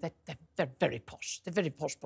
He said that while I may have disagreed with some individual decisions made by Rishi Sunak, of course, he publicly criticised him over the scrapping of the HS2 Northern leg only a month ago. Lord Cameron says he is a strong and capable Prime Minister who is showing exemplary leadership at a difficult time. We also had statements from the new Home Secretary, as was Foreign Secretary James Cleverly, saying that how proud he is to take on the role as Home Secretary. Of course, we've also had Theresa May congratulating David Cameron on his return to government. I'm also, by the way, congratulations from the former Health Secretary, Matt Hancock. I'm not sure those are two utterly failed and exposed individuals who totally failed this country, giving congratulations. If they're happy, I'm not sure a lot of other people will be. All the wrong people backing this move this morning. All people, by the way, Theresa May, David Cameron, struggled with the whole election winning business. And there will be many David Cameron won a majority. To be fair, Theresa May, this little known fact, Theresa May actually put on 3 percentage points in terms of Tory support in 2017. Mind you, she was up against Corbyn, for God's sake. The winner's the one that comes home with 330 MPs. They couldn't do it. David Cameron, first time around, couldn't do it. Won very successfully, but a narrow victory in 2015 by promising, what did he promise? An EU referendum. Didn't like the results. Seriously, you will have Tory MPs today in seats in the north of England that are brushing up their CVs as we speak. Absolutely. And again, the general rule is when the Prime Minister makes a decision, who is happy about it? It's often a giveaway whether it's a good decision or not. I just think this makes him look incredibly weak. He's going backwards. an awful lot of the things that the governments right now are grappling with, government ministers grappling with, are actually things that were done under David Cameron's premiership and George Osborne's chancellorship. I do find it extraordinary that Ed Balls and George Osborne, they've got some apparently, you know, massive podcast. I mean, and they're always on TV shows talking, giving their tuppence worth. I mean, again, two people who we're living with the fallout of some of their terrible decision-making. And people used to say, oh, there's nothing between them, they're just faking anger, and Tory and Labour, they're all the same. Well, they were kind of proved right when 6 years on, they went and set up a podcast together. But this is what Rishi Sunak is trying to do. He is trying to bring himself closer to where the Labour Party is, the centre-right, that's what they say. Keir Starmer taking it closer to the centre. And there are many people that say, it doesn't matter who wins or loses an election, the same people are running our country. And I feel they're getting a lot of that right now. They really, really are. Well, I'm asking you today, the Prime Minister sacked Home Secretary Suella Braverman. Was it the right decision? Tell us why it was. Tell us why it wasn't. I'd love to hear your thoughts on that. Also, whether or not you think this makes him weaker or whether you think this makes the Prime Minister stronger as well. Let's go to some of the texts and tweets that are coming in. I'm just trying to get to some of those right now. Adrian has texted to say, Sunak has completely doomed the Tories. Suella tells the truth, but was dialed into the silent majority. Like Boris, she united both Labour and Tory voters. Steve says, RIP the Conservatives, 1824 to 2023. And Carl says it's time for a referendum, a vote of no confidence in the two main parties, and end first past the post voting. The country is broken. Well, keep your responses coming in. You can text on 87222, tweet us on X at talkTV, or give us a call on 0344 499 1000. Jackie from Manchester has done just that, and she is on the line right now. Good morning to you, Jackie. Good morning, Julia. Thanks for calling in. What do you want to say? Do you think the Prime Minister did the right thing or not? No, I think it's great for left-leaning people that she's out of the way. But for the British public, I think it's a disaster. And I would have to concur with Sam. It does feel as though we're under a left-wing coup at the moment, because Labour might not be in office, but it certainly feels like the left are in power. And it's contrary to what the British people voted for. Yeah. And I think it has serious implications, and I think it's dangerous times for representative democracy, because democratic processes, we know, have been bypassed. We had it with Brexit, we've had it with the net zero, we've had it when we voted for immigration, and I think the people are so fed up, the trust in politics is so low that, you know, it is a uniparty. We haven't got choice. Democracy seems like an illusion in this country. Yeah, I think a lot of people feel that. I think, I mean, what happened post the 2016 referendum, I was genuinely shocked by how many people just didn't actually, you know, by the way, including Keir Starmer, the man who wants to be our next Prime Minister, who just totally dismissed the vote of all those 17 million plus voters and basically tried to undermine it because they knew better than us. I find that still quite shocking, and I think genuinely that makes him unfit for public office. I think those are giveaways that people are not safe to be in number 10. But this is the thing, we've had 13 years of various different, I mean, goodness knows how many different prime ministers in the last few years, telling us, you know, they're a Conservative government. And yet there doesn't seem to be any evidence of that whatsoever. As you say, with net zero, the madness going on in our schools on, you know, on gender ideology and all of these other policies, there just doesn't seem to be any tax rises, you know, it doesn't, immigration at sky-high levels. In no way is this a Conservative government as most people would understand it. And they've stood by while our institutions have been infected with this leftist ideology. You know, the police, the NHS, even in our schools, as you said. And, you know, we seriously need to wake up to this, because it's ripping society apart, what is going on. And we're rudderless. They've given up governing. We've got no leadership, and I just think it is a dangerous time for politics in this country. Yeah, I think a lot of people will agree with you. Jackie, thank you so much indeed for that. She called in from Manchester. Sam Armstrong, I think a lot of people feel this way. I don't think this is sort of scaremongering. I think people genuinely do feel like it doesn't matter who we vote for, they keep telling us we're wrong and they're going to do what they're going to darn well do anyway. Oh, but hang on, Julia. Lord Heseltine, Matt Hancock, George Osborne have all said this morning this is a great reshuffle. Everyone's really happy. Don't you worry about those people out there in the red wall. Don't worry about them.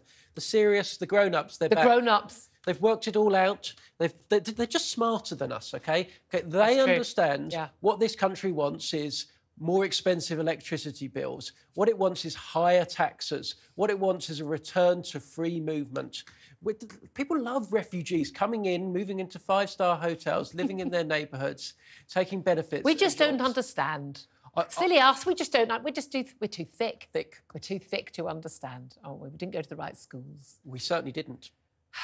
It's painful, isn't it? It's really, really painful. Do get in touch. I do want to hear from you about the sacking of Suella Braverman. Was it the right decision? Does it make the Prime Minister weaker or stronger? I think it was the wrong decision. I think it makes him weaker. Do give us a call, though, on 0344 499 1000. You can text on 87222. Tweet us on X at talkTV. Coming up after the break, we will continue our reaction to the breaking news this morning that Suella Braverman has been sacked as Home Secretary. Meanwhile, Rishi Sunak is seeking to tighten protest laws after this weekend of marches, for which he's now criticised the Home Secretary by sacking her. Wonders we'll never cease. I'm Julia Hartley-Brewer. You're with talkTV on TV, on radio, online, and on your smart speaker. Stay tuned.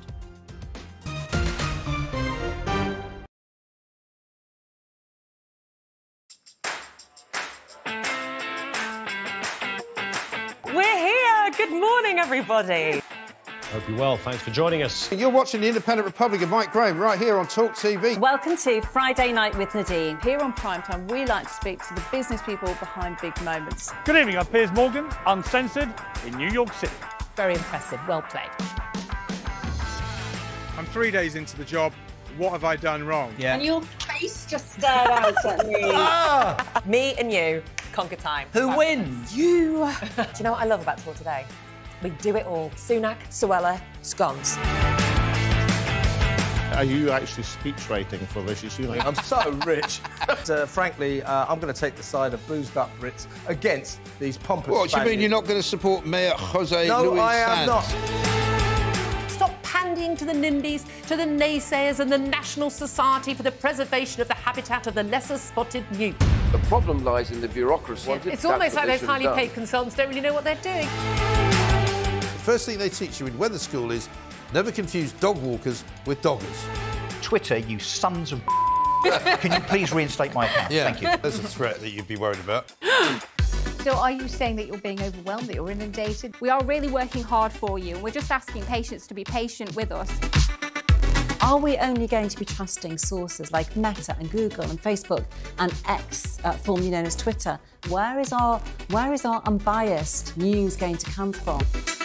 Welcome to the talk. It's really great to be back. My little darlings. Kids think all they have to do is stay at home, be silly, take pictures of everything. Just shut down TikTok then, yeah?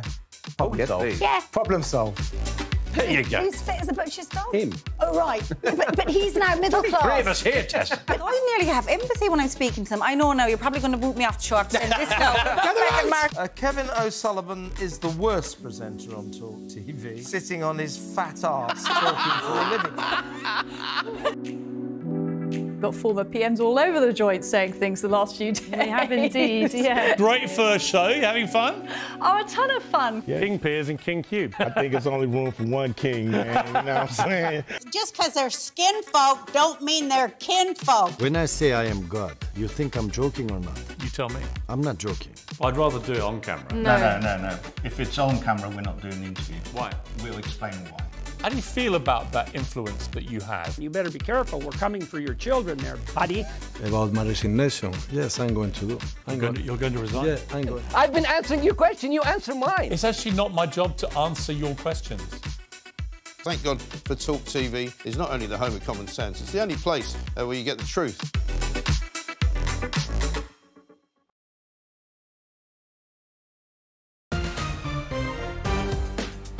Welcome back to the show. I'm Julia Hartley-Brewer. You're with Talk TV on TV, on radio, online and on your smart speaker. Don't forget you can get in touch with me all morning. We're on all the socials at Talk TV or by text. You can message us on 87222.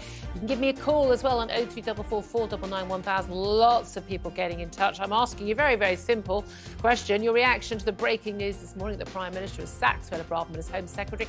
Was it the right decision? Was it the wrong decision? Tell us why. You think either way. Also, I'd love to know whether you think it makes the Prime Minister stronger or weaker.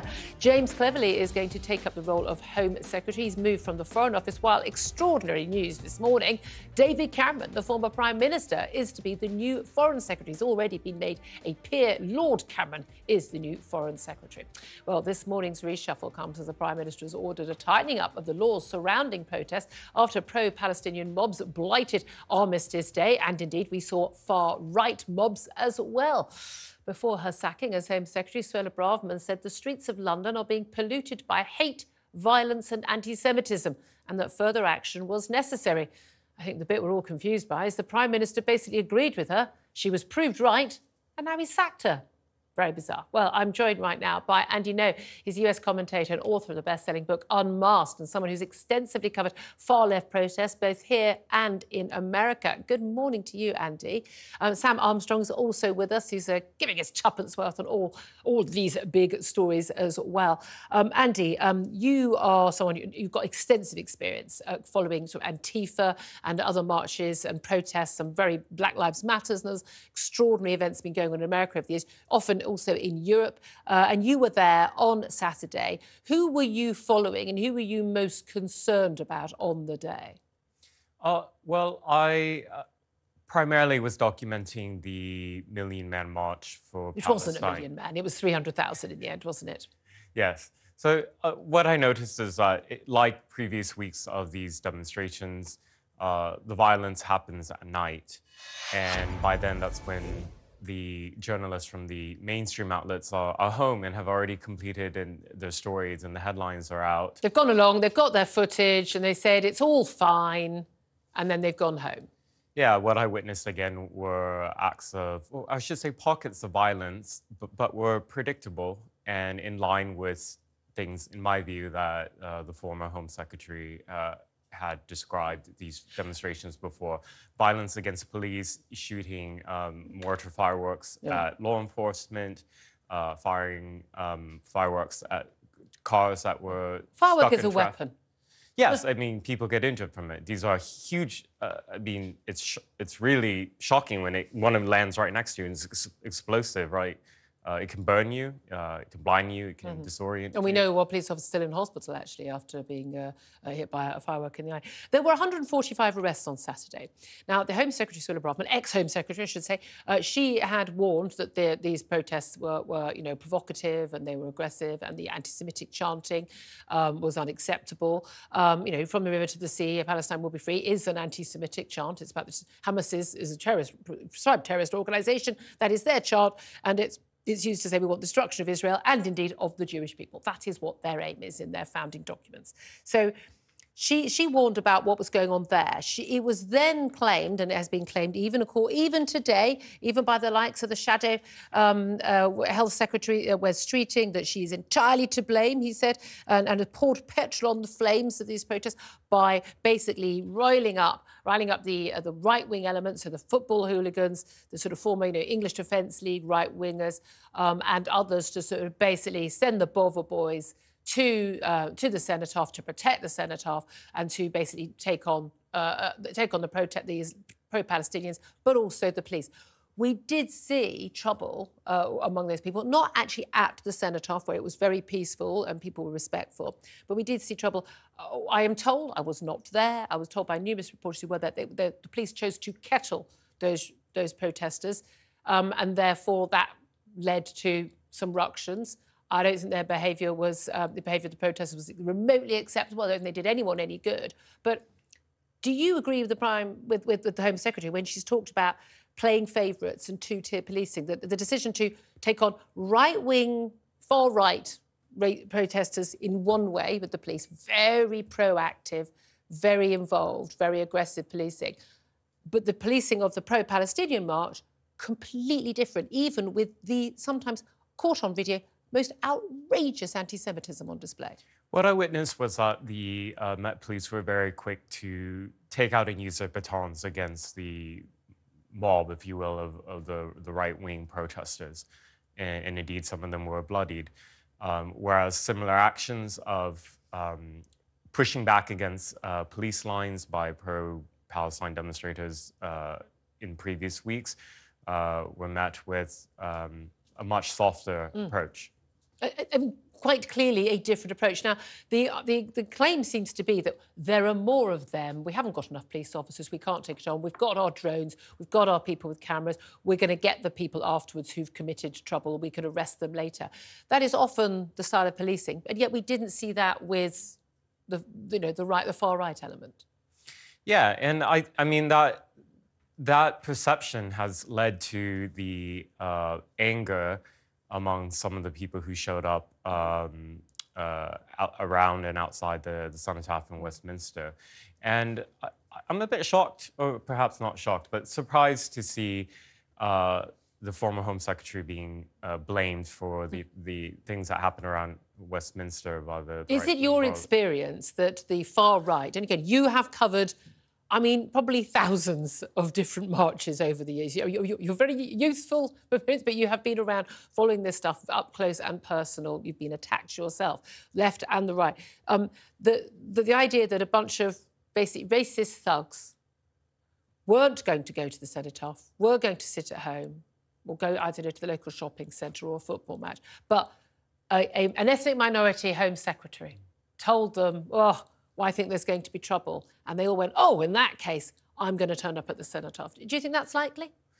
Well, when I was in the morning, when I was just paying attention to the conversations that were happening with the people that had gathered around there, their anger seemed to be directed at what they viewed as the Met Police allowing weeks of disrespect on monuments and people put draping Free Palestinian flags on the Cenotaph. People, even there was one where it was daubed Free Palestine on, ahead of the weekend of remembrance. Yeah, I mean, I witnessed somebody mentioning being radicalized by the words of the former Home Secretary in the Times newspaper.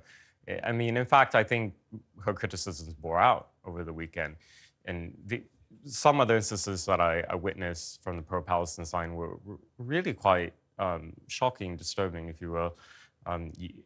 In Victoria Station, there was a mobbing of Michael Gove. Yes, the Levelling Up Secretary. You were there. You took some of the footage that we've seen online of Michael. He was walking to the station. Now, there have been claims, even by some, frankly, national broadcasters, I think it's quite shocking, saying this was staged. Apparently, he was trying to get to the train. He couldn't. He does take the train. Most ministers and others do. He couldn't get through because there were road closures, so he got out and walked. He was mobbed in the street with people shouting, "Shame on you! Shame on you!" Police had to surround him. He walks into Victoria Station. He actually basically has to be bustled away by the police because of the aggressive behaviour and chanting.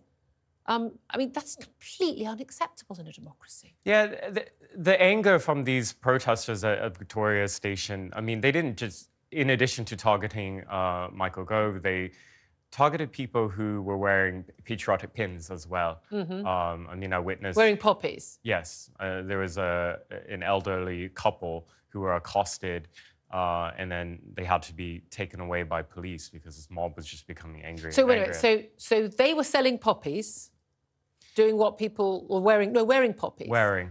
And they were not... You videoed this. I think I've seen this footage.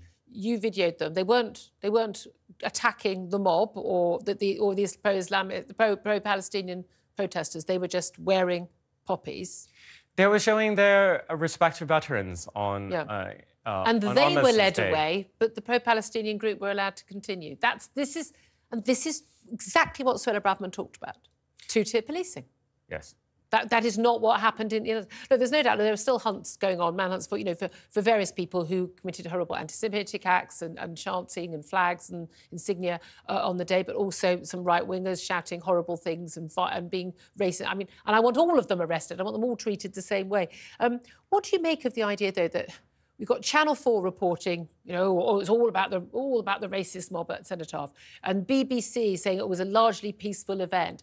But it's only peaceful because the police don't challenge the criminality, which is clearly and utterly... It's not 2 people on a march of 300,000. It is clearly hundreds, if not a few thousand people on these marches who are shouting and chanting and showing you know, racist, anti-Semitic, racist insignia and the like. If you only watch Channel 4, you only read The Guardian or the BBC website, you will think one event happened. The day's events came off a certain way. If you use other media as well, you will know a completely different story. That is very dangerous territory, isn't it? If we can't even all agree what happened. Well, I mean, the firewall of the mainstream media is being broken through independent and citizen journalists who are just out there recording incidents that the BBC is not at, Channel 4 is not at, ITV is not at. And they can't be every single place. But just because they didn't witness it themselves, if it's on video and then they're denying it's happened. Yeah, but these incidents are not particularly even hard to find. You just show up and you see it all over. And I think, I mean, the media and activists are falling back on the familiar narratives about the far left when previous weeks people have been forced to confront a very uncomfortable reality. Again, I think questions about immigration, integration. Yeah. Oh, no, we can't discuss that because that makes us all xenophobic, racist bigots. I mean, that's what's going on in this country. We have to pretend we can't have that conversation is too dangerous.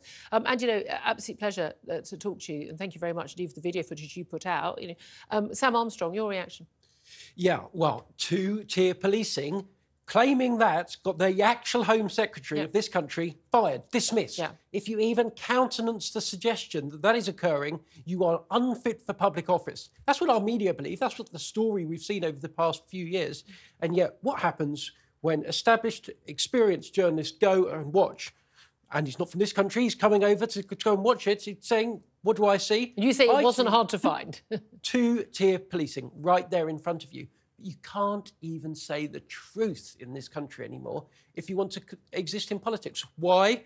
Well, because this country is for the grown-ups, people that lie to the public, people that don't tell the public what they see because they don't want to inflame the situation, and people that just pursue the same old liberal policies year after year. And let's just all pretend that people aren't chanting anti-Semitic things and that a synagogue that's sort of a few minutes walk from my home, they didn't have to have police to let the families leave the synagogue safely to take them home because of the chanting by the pro-Palestinian protesters outside. I mean, I'm sorry, let's just all pretend it's not happening and it's all okay. And that is what we are in doublethink territory here. You know, you ignore the evidence before your eyes and your ears. Is it any wonder Jews in this country are, as we speak, looking for flights to Israel to move there? Yep, right now? Absolutely. It's just appalling. Well, I've been asking you the question today about the Prime Minister's decision to sack Home Secretary Suella Braverman for telling the truth, as Sam Armstrong said.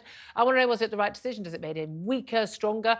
Tell us why. Give us a call on 0344 499 1000. You can text on 87222 or get in touch on X at talkTV. Well, Andy has done just that. He says Rishi obviously doesn't like anyone who comes out with true Tory values. Labour must be laughing out loud. Oh, they are. And Sandra has texted to say Starmer will wipe the floor with Sunak now Braverman has gone. Let's also hear from Brendan in Hartlepool. He's on the line right now. Good morning to you, Brendan. Good morning, Julia. I am in what will be a former Red Wall seat. Yeah, very, very good point. What did you make of that decision? Unbelievable. I don't know. When Sunni I first noticed him when he was the Chancellor, and I thought, oh, he's going to do well. He's not. He's as bad as the rest of them. We haven't had a decent Tory Prime Minister since probably Mrs. Thatcher, to be honest with you, because John Major wasn't, and ever said it's disastrous for the Tory party. Unfortunately, I'll be voting for your colleague, Mr. Tyson, Hartlepool. He won't get elected, but it'll be my little protest vote. It is what they should do. They should actually call an election now, so we'll get Labour in quicker. And that means we'll get rid of them quicker because they'll only last one term because they won't be doing any good. And then Suella can become leader of the Tories and hopefully be the next Except many say Prime Minister. many say she actually, although she's much loved by the Tory voters, that actually Tory MPs are not fans and they won't back her. And of course, give that Tory, that Tory election system, it's got to go through the top two candidates from the MPs. Yeah. They're not going to let her on that list. And if it's, as Sam said, it's the Nadine Dorris is right. There's the cabal in the background who won't let her become the leader of the Tory party, will he? No, it's a total disaster. I'm at a loss what to do. I've been a Tory all my life, and I was overjoyed when we eventually got a Tory MP for Hartlepool. It's all going to go backwards for me. Yeah, it's fascinating, isn't it? Well, Brendan, really appreciate you calling. Thank you very much indeed. Coming up after the break, the NHS is failing to see more patients than before the pandemic, despite having a bigger budget and more staff. So what's going on? And why 1 in 6 GP surgeries now only allow online appointments? I'm Julia Hartley-Brewer. You're with talkTV, on radio, online and on your smart speaker. Don't go anywhere.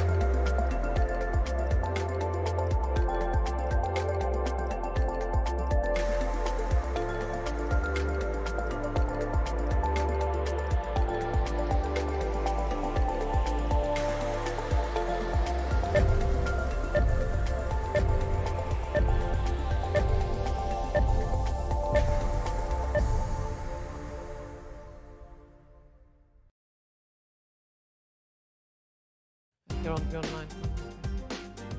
Welcome back to the show. I'm Julia Hartley-Brewer. You're with talkTV, on TV, on radio, online and on your smart speaker. Now, we're going to briefly, but only very briefly, leave the reshuffle behind. But I have a funny feeling that the NHS is going to be such a big issue at the next general election. It's going to be a key part of this big reshuffle from Rishi Sunak today anyway. Now, the NHS is failing to see more patients than before the pandemic, despite having a much higher budget and more staff. A review is underway into productivity in the health service, with the Treasury pressing for improvements before the autumn statement. That's next week. Doubt that's going to happen. This comes as the news emerges that 1 in 6 GP surgeries are now only taking bookings for online appointments. Well, how do you do that if you're elderly and you don't have an online ability? Well, joining me right now to discuss all of this is Martin Galley. He's a former NHS Trust chair and joins us now. Good morning to you, Martin. Good morning, Julia. What an exciting morning. What an exciting morning. Well, there is some talk, of course, that the Health Secretary, Steve Barclay, hasn't actually perhaps been able to sort of take the battle to the shadow Health Secretary, Wes Streeting, considered to be one of Labour's top performers. And who knows whether he's going to be moved in his job as well today. But we shall wait and see what happens there. Any new developments, I must say to everyone watching and listening, anything new coming out on the reshuffle, any developments, we will bring them to you here first at talkTV. But, Martin, we know that a lot of the things that the Home Secretary who's just been sacked was charged with dealing with, stopping the boats and all of these issues, were key pledges from Rishi Sunak. But we also, another key one is sorting out NHS waiting lists. Piles and piles of money, new staff, waiting lists still going up, things aren't getting any better, less productive than ever. What's going wrong? Well, I think there's a couple of things on this, Julia. One is that this is quite a patchy situation. It just happens that where I live, we don't have those sorts of issues. I've had 3 appointments in the last couple of months with a GP, nothing serious, but each time I've been able to get in on the same day as I phoned them. I was asked to have an MRI scan and I had it in a couple of days. So honestly, it's not everywhere.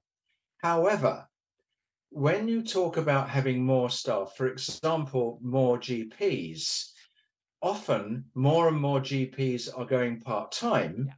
So although the actual numbers employed go up, the actual numbers who are the hours that they're working have been reduced. The full-time equivalent, you've actually got fewer people doing the work. And, of course, also much less efficient work because you often haven't got then the...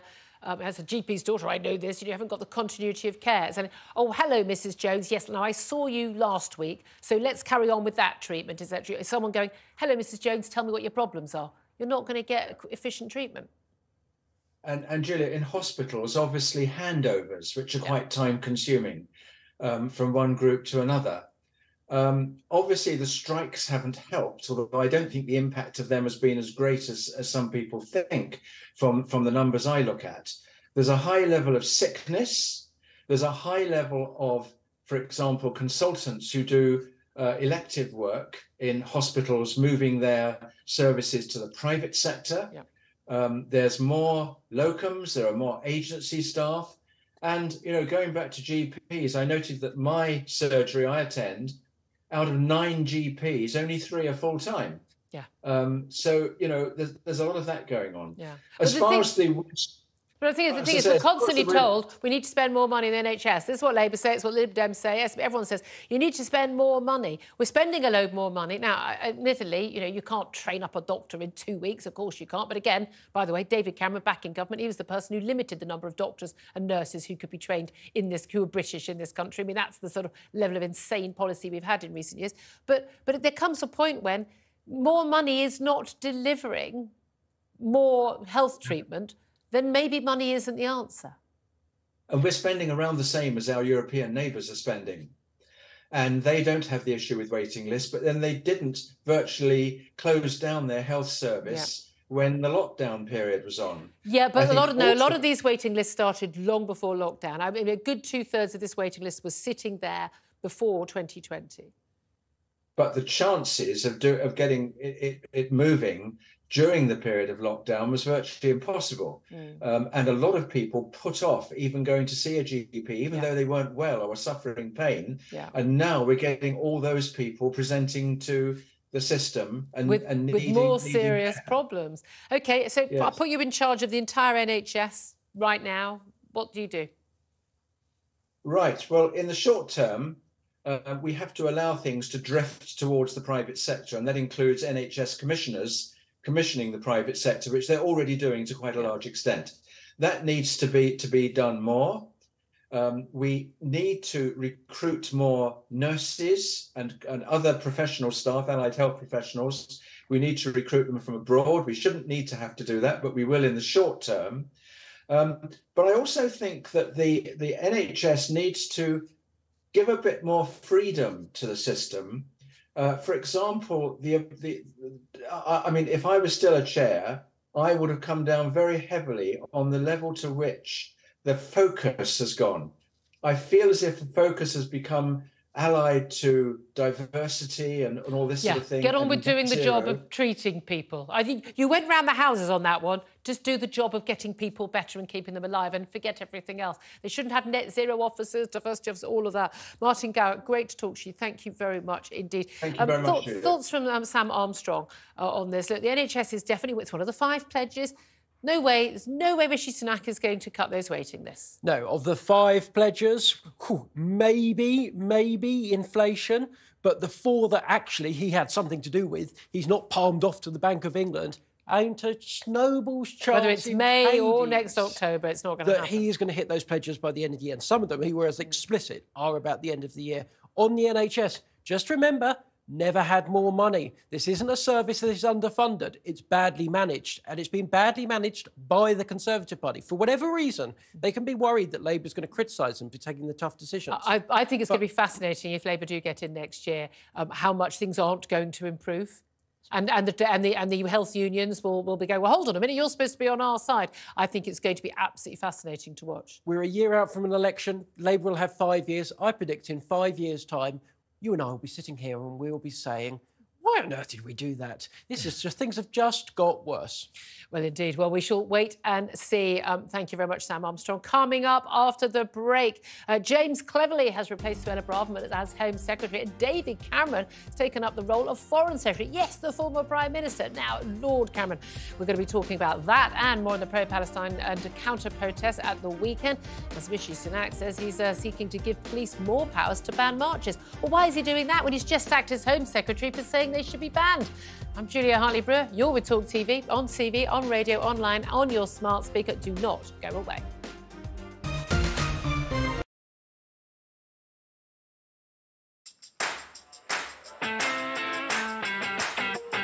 We're here. Good morning, everybody.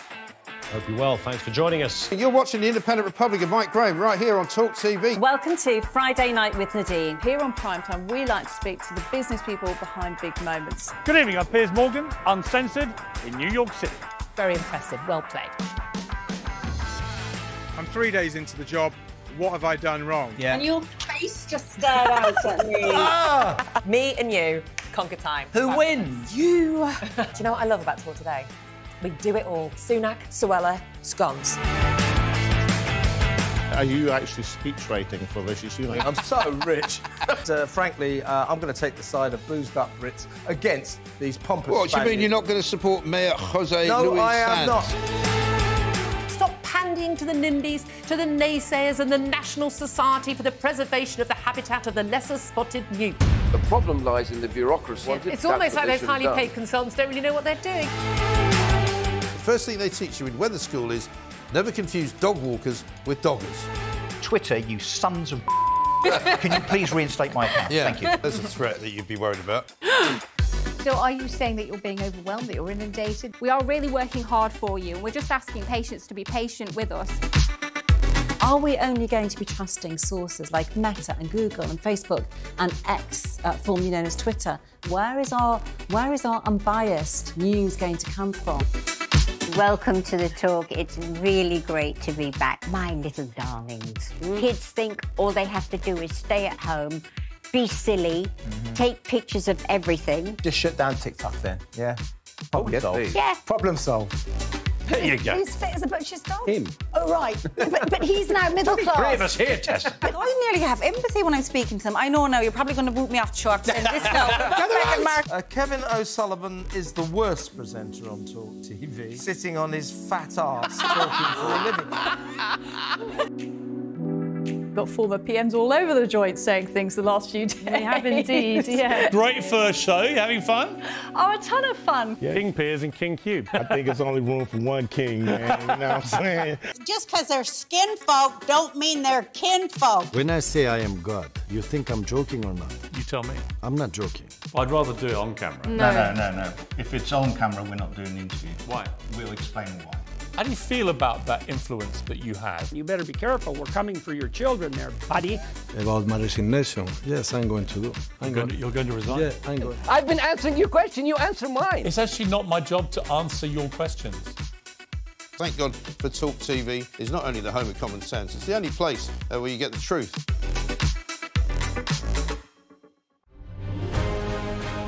On TV, on radio, and on your smartphone.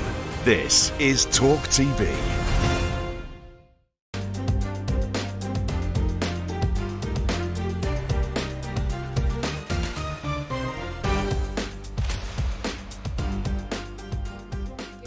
Afternoon, welcome to the show. I'm Julia Hartley-Brewer. You're with Talk TV, on radio, online, and on your smart speaker. I'm with you live from 10 until 1. Well, the Prime Minister has sacked the Home Secretary, Suella Braverman, this morning with a wider cabinet reshuffle still ongoing. James Cleverly has moved from the Foreign Office to take up the role as the new Home Secretary. And David Cameron, yes, that David Cameron, the former Prime Minister, is now Lord Cameron and the new Foreign Secretary. This comes after a week of speculation over Suella Braverman's position after she was accused of stoking tensions ahead of the Armistice Day protests. A total of 145 people were arrested on Saturday during the pro-Palestine march and far-right counter-protests. But wasn't she proved right? So why has she been sacked? That's my question for you today. For the Prime Minister's decision to sack the Home Secretary Suella Braverman, was it the right decision? Was it the wrong decision? Tell us why you think it was, why it wasn't. Love to know whether you think it makes him stronger or weaker. You can give us a call on 0344 499 1000. You can text on 87222, or you can get in touch on X at talkTV. First then, let's get the latest news headlines with Emily Rose Adams. Good afternoon. Former Prime Minister David Cameron has been appointed as the new Foreign Secretary as Rishi Sunak reshuffles his cabinet. David Cameron's replacing James Cleverly, who's been appointed as the new Home Secretary.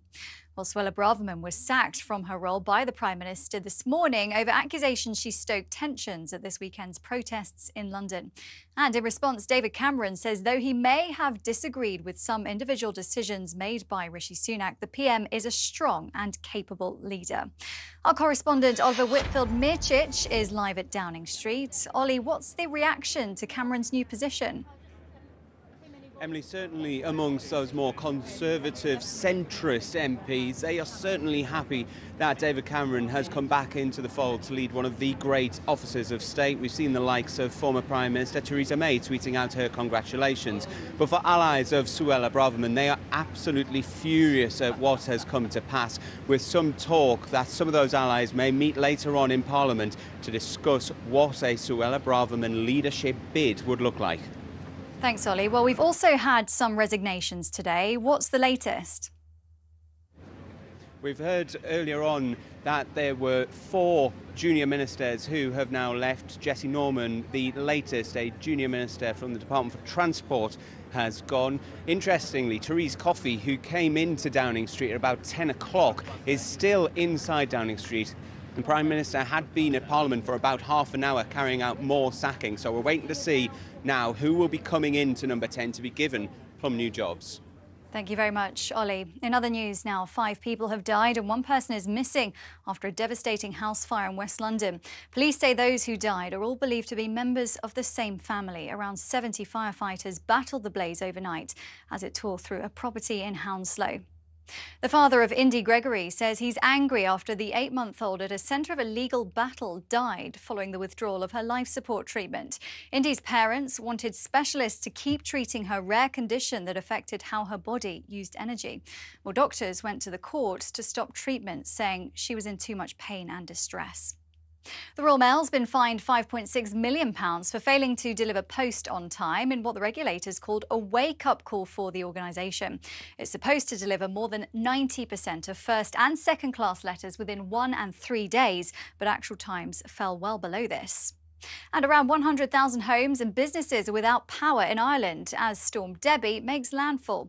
Flooding's also expected in parts of Northern Ireland, and we're being warned to expect severe and damaging weather in the UK, with more heavy rain and strong winds on the way. That's the latest. Now time for a look at today's weather and more on Storm Debbie with Nazneen Gaffer.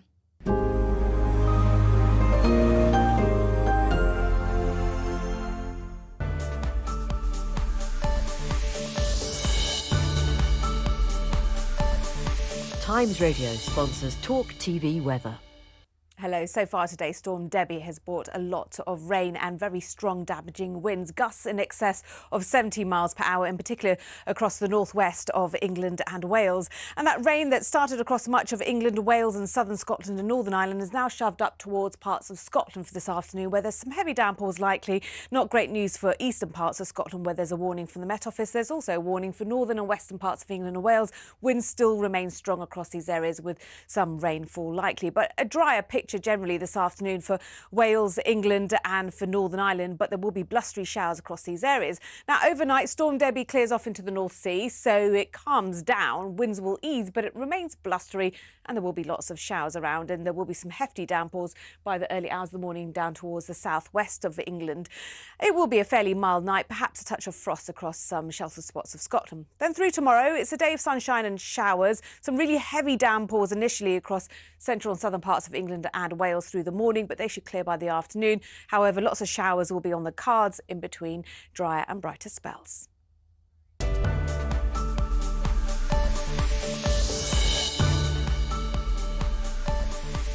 Times Radio sponsors Talk TV weather.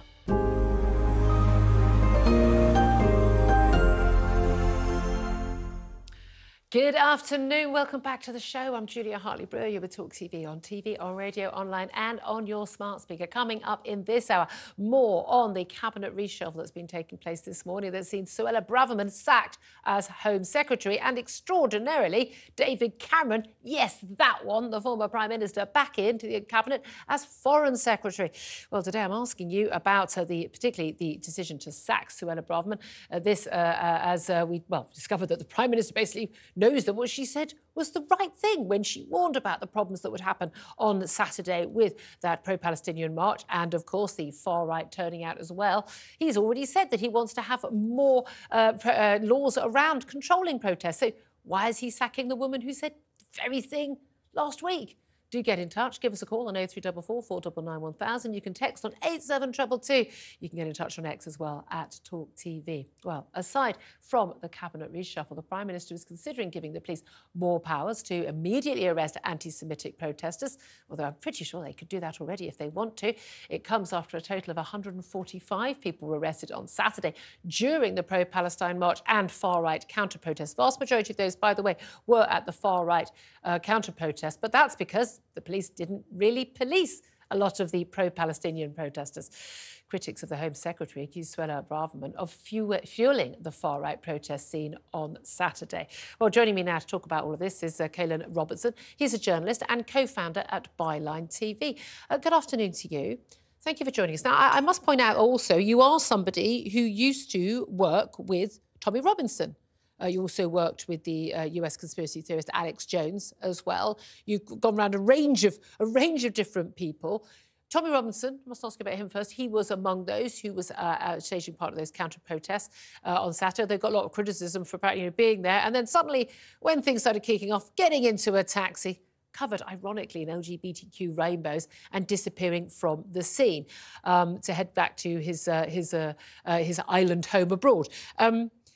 Just first of all, why do you think the right-wingers, not right-wingers, the far-right, ex-EDL types, why do you think they turned up on Saturday? Were they genuinely concerned? You worked with these people. Were they genuinely concerned about the cenotaph being desecrated, being defaced and under attack? Well, knowing those types of people, the reason the far-right were there was because of the rhetoric from Suella Braverman, who said that the police were favouring the Palestinian side. They were letting them get away with illegal activities, who pitted the police against each other. It's all on video. Who made the police's job really, really difficult, who called the other side a hate march, who basically made it seem like there was going to be sort of terrorist sympathy and massive amounts of Hamas support allowed all over London. But there had been for the previous 4 weeks. But it wasn't allowed in the previous 4 weeks. And the police have openly said recently as well that Suella made their job more difficult because of her rhetoric, because she basically would rather have the far right there than people who are pro-Palestine. Why would she rather have the far right there? Because her views are far more aligned with that. If you look at the rhetoric she's put out, of course they are. The Rwanda policy is extremely right-wing, of course. So an ethnic minority Home Secretary married to a Jewish man would rather have the far right She's sympathetic to their views. She's got more in common with people, Tommy Robinson than someone marching Julia, supposedly those people for are peace there at for Palestine. Suella Braverman. Joe Politics interviewed them, and they all said that she was great. It was her rally call that got them there. It wasn't really Tommy Robinson. You're saying that if Suella Braverman hadn't written that article for the Times, obviously bearing in mind, of course, these people are all avid readers of the Times newspaper. They don't read the Times, but they can see it. But we know how the news works. If you write something in the Times, it's screenshotted on Twitter, the headlines get put out, they see that rhetoric. They see that. They'd have all been happily at the, trailing their wives around the local shop. But why is this happening now? Why are we seeing the far rights on the street now? Tommy's been around for years. We haven't seen this in the last few years on our streets. We're seeing it now because of the recent rhetoric from Suella Braverman. That's why we're seeing it now. And I think a lot of hosts who are complicit in this, a lot of right-wing media, the guest that you had on your show on Friday, Douglas Murray, said that the cenotaph was going to be, on Thursday, was going to be desecrated. They were going to be nowhere near that. So right-wing TV hosts and the right-wing government have facilitated this, allowed it, and now they're all saying, oh, no, it wasn't Suella, it wasn't any of us, it was Tommy Robinson. Previous it was the EDL. have been around Whitehall. The march wasn't around Whitehall because they're doing security preparations ahead of Remembrance Sunday, so that wasn't going to be allowed. But previously, they would have been.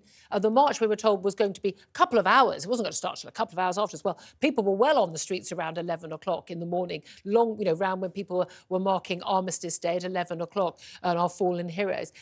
People were on the streets. I do not hold a candle for the far right, for the racists, for Tommy Robinson, any of those people. Got no time for them at all. They just create more problems. And a lot of them just frankly want to ruck. There's a lot of football who they just want to have a ruck. And Suella gave them an excuse. She She basically said it was allowed. They didn't. She said they could go to the cenotaph and the Palestinians weren't allowed to do it. She allowed it. The excuse was given to them by the failure of the police to actually take on the Islamist, the pro-Hamas, the anti-Semitic people so you want the police to do a better job, right? Those pro-Palestinian you want the police to do a better job, yes? You're a fan of law and order. Well, no, I want the police to do their job. Are you a fan of their job? Are you a fan of the police doing a good job and there being law and order? Yes. Well, then you should hate what Suella's done, which is to undermine them. That's why their jobs are becoming more difficult. They didn't. No, they did. Their job wasn't undermined by Suella Braverman. You championed her the whole time. You said that she's great. You started the show this morning by saying that she said nothing wrong, she's done nothing wrong. That's not true. Because you built her up and now you don't want to take responsibility for that's not true. I was very critical of some of her language that she used. I said the language comparing it with marches in Northern Ireland and the use of the term hate marches. I was very, very critical of her. But you tweeted on Saturday that there were hate marches. Jess Phillips said hate marches and you said yes. Hate march, and I went, yes, because there were... So you agree they're hate marches? No, because... No, they are not all hate marchers. I've said repeatedly, I think most of the people on that march genuinely believe that they are campaigning for peace. They don't want babies to die in hospitals in Gaza. So then why did you I think there are a marches? useful lot of... There are useful idiots who are just, frankly, sixth-form politics debating people who don't understand. And I think, yes, there is a large minority of people who are anti-Semitic, troublemakers, pro-Hamas, and dangerous people. Who were the mass? And the who were police the majority were doing of nothing people? about Who were them. the majority of people arrested on Saturday? What side was the majority arrested? But which side? If the police only tackled the right-wingers, then what a surprise. The far right, that they're the people who are going to be arrested. We've got footage after footage of people on the pro-Palestinian side saying kill Jews, carrying anti-Semitic placards, shouting chants from the river to the sea, anti-Semitic chants. And the police doing nothing about it. Because their jobs are being made more difficult by the Home Secretary. Go through a station. No arrests for that. Because and their you're jobs saying, have been well, made... most of the arrests were the far right, so they must have been the troublemakers. If you don't arrest people on one side, then yes, funnily enough, there'll be more arrests on the other But you're side. not on the side of the police. You're on the side of Suella Braverman, who makes their lives more difficult. I'm not on the side of the police. I'm on the side of law and order. But you've just said the solution country. to this is to give the police more power to take control of this and to deal with the government said the solution was they don't need more powers to arrest people who are breaking the law. I'm not defending they have all the powers they need. I'm not some lefty here defending the pro-Palestinian march. I wouldn't go on that march. I don't even subscribe to that kind of politics. And the chants that they were putting out, the anti-Semitic chants, my Jewish friends were horrified, they should be dealt with by the police. Why weren't they dealt with on the day? Because their jobs were made more difficult by the Home Secretary, and they admit that in the press. There were no far right on the streets the last 4 weeks, and I, like you, my Jewish friends and family members, absolutely horrified and terrified, won't let their children go into central London.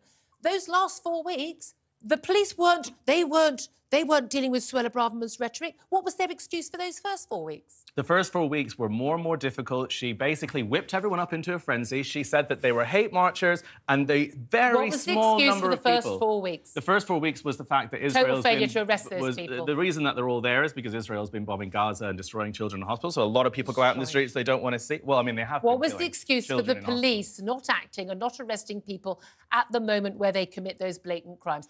Journalist after journalist can find these people, and suddenly the police surrounding them, apparently completely unable to see. Well, they took action after. A lot of the time, our police forces aren't equipped to understand some of the Islamic slogans that we first saw on the streets, some of the flags. And actually, when it was highlighted on Twitter what these things were, what these symbols were, they took action and they went after those people. It was just because a handful of people. But those were but only a handful of people were. There's plenty of footage. It was 10 people on Saturday. There's way more than a handful of people chanting those things and people walking happily by. I'm just saying, if I walked happily by someone, shouting death to Jews who had a swastika on his arm and was a far-right person, you would rightly say, how dare you stand there and allow that to happen? If you're walking down the road alongside people who are shouting death to Jews, I'm sorry, you are part of that. Yes, but also what's part of that is the guests who have been on this show and parts of our government that have facilitated and encouraged those far-right people to go to the cenotaph. So pointing out facts is facilitating and encouraging the far-right.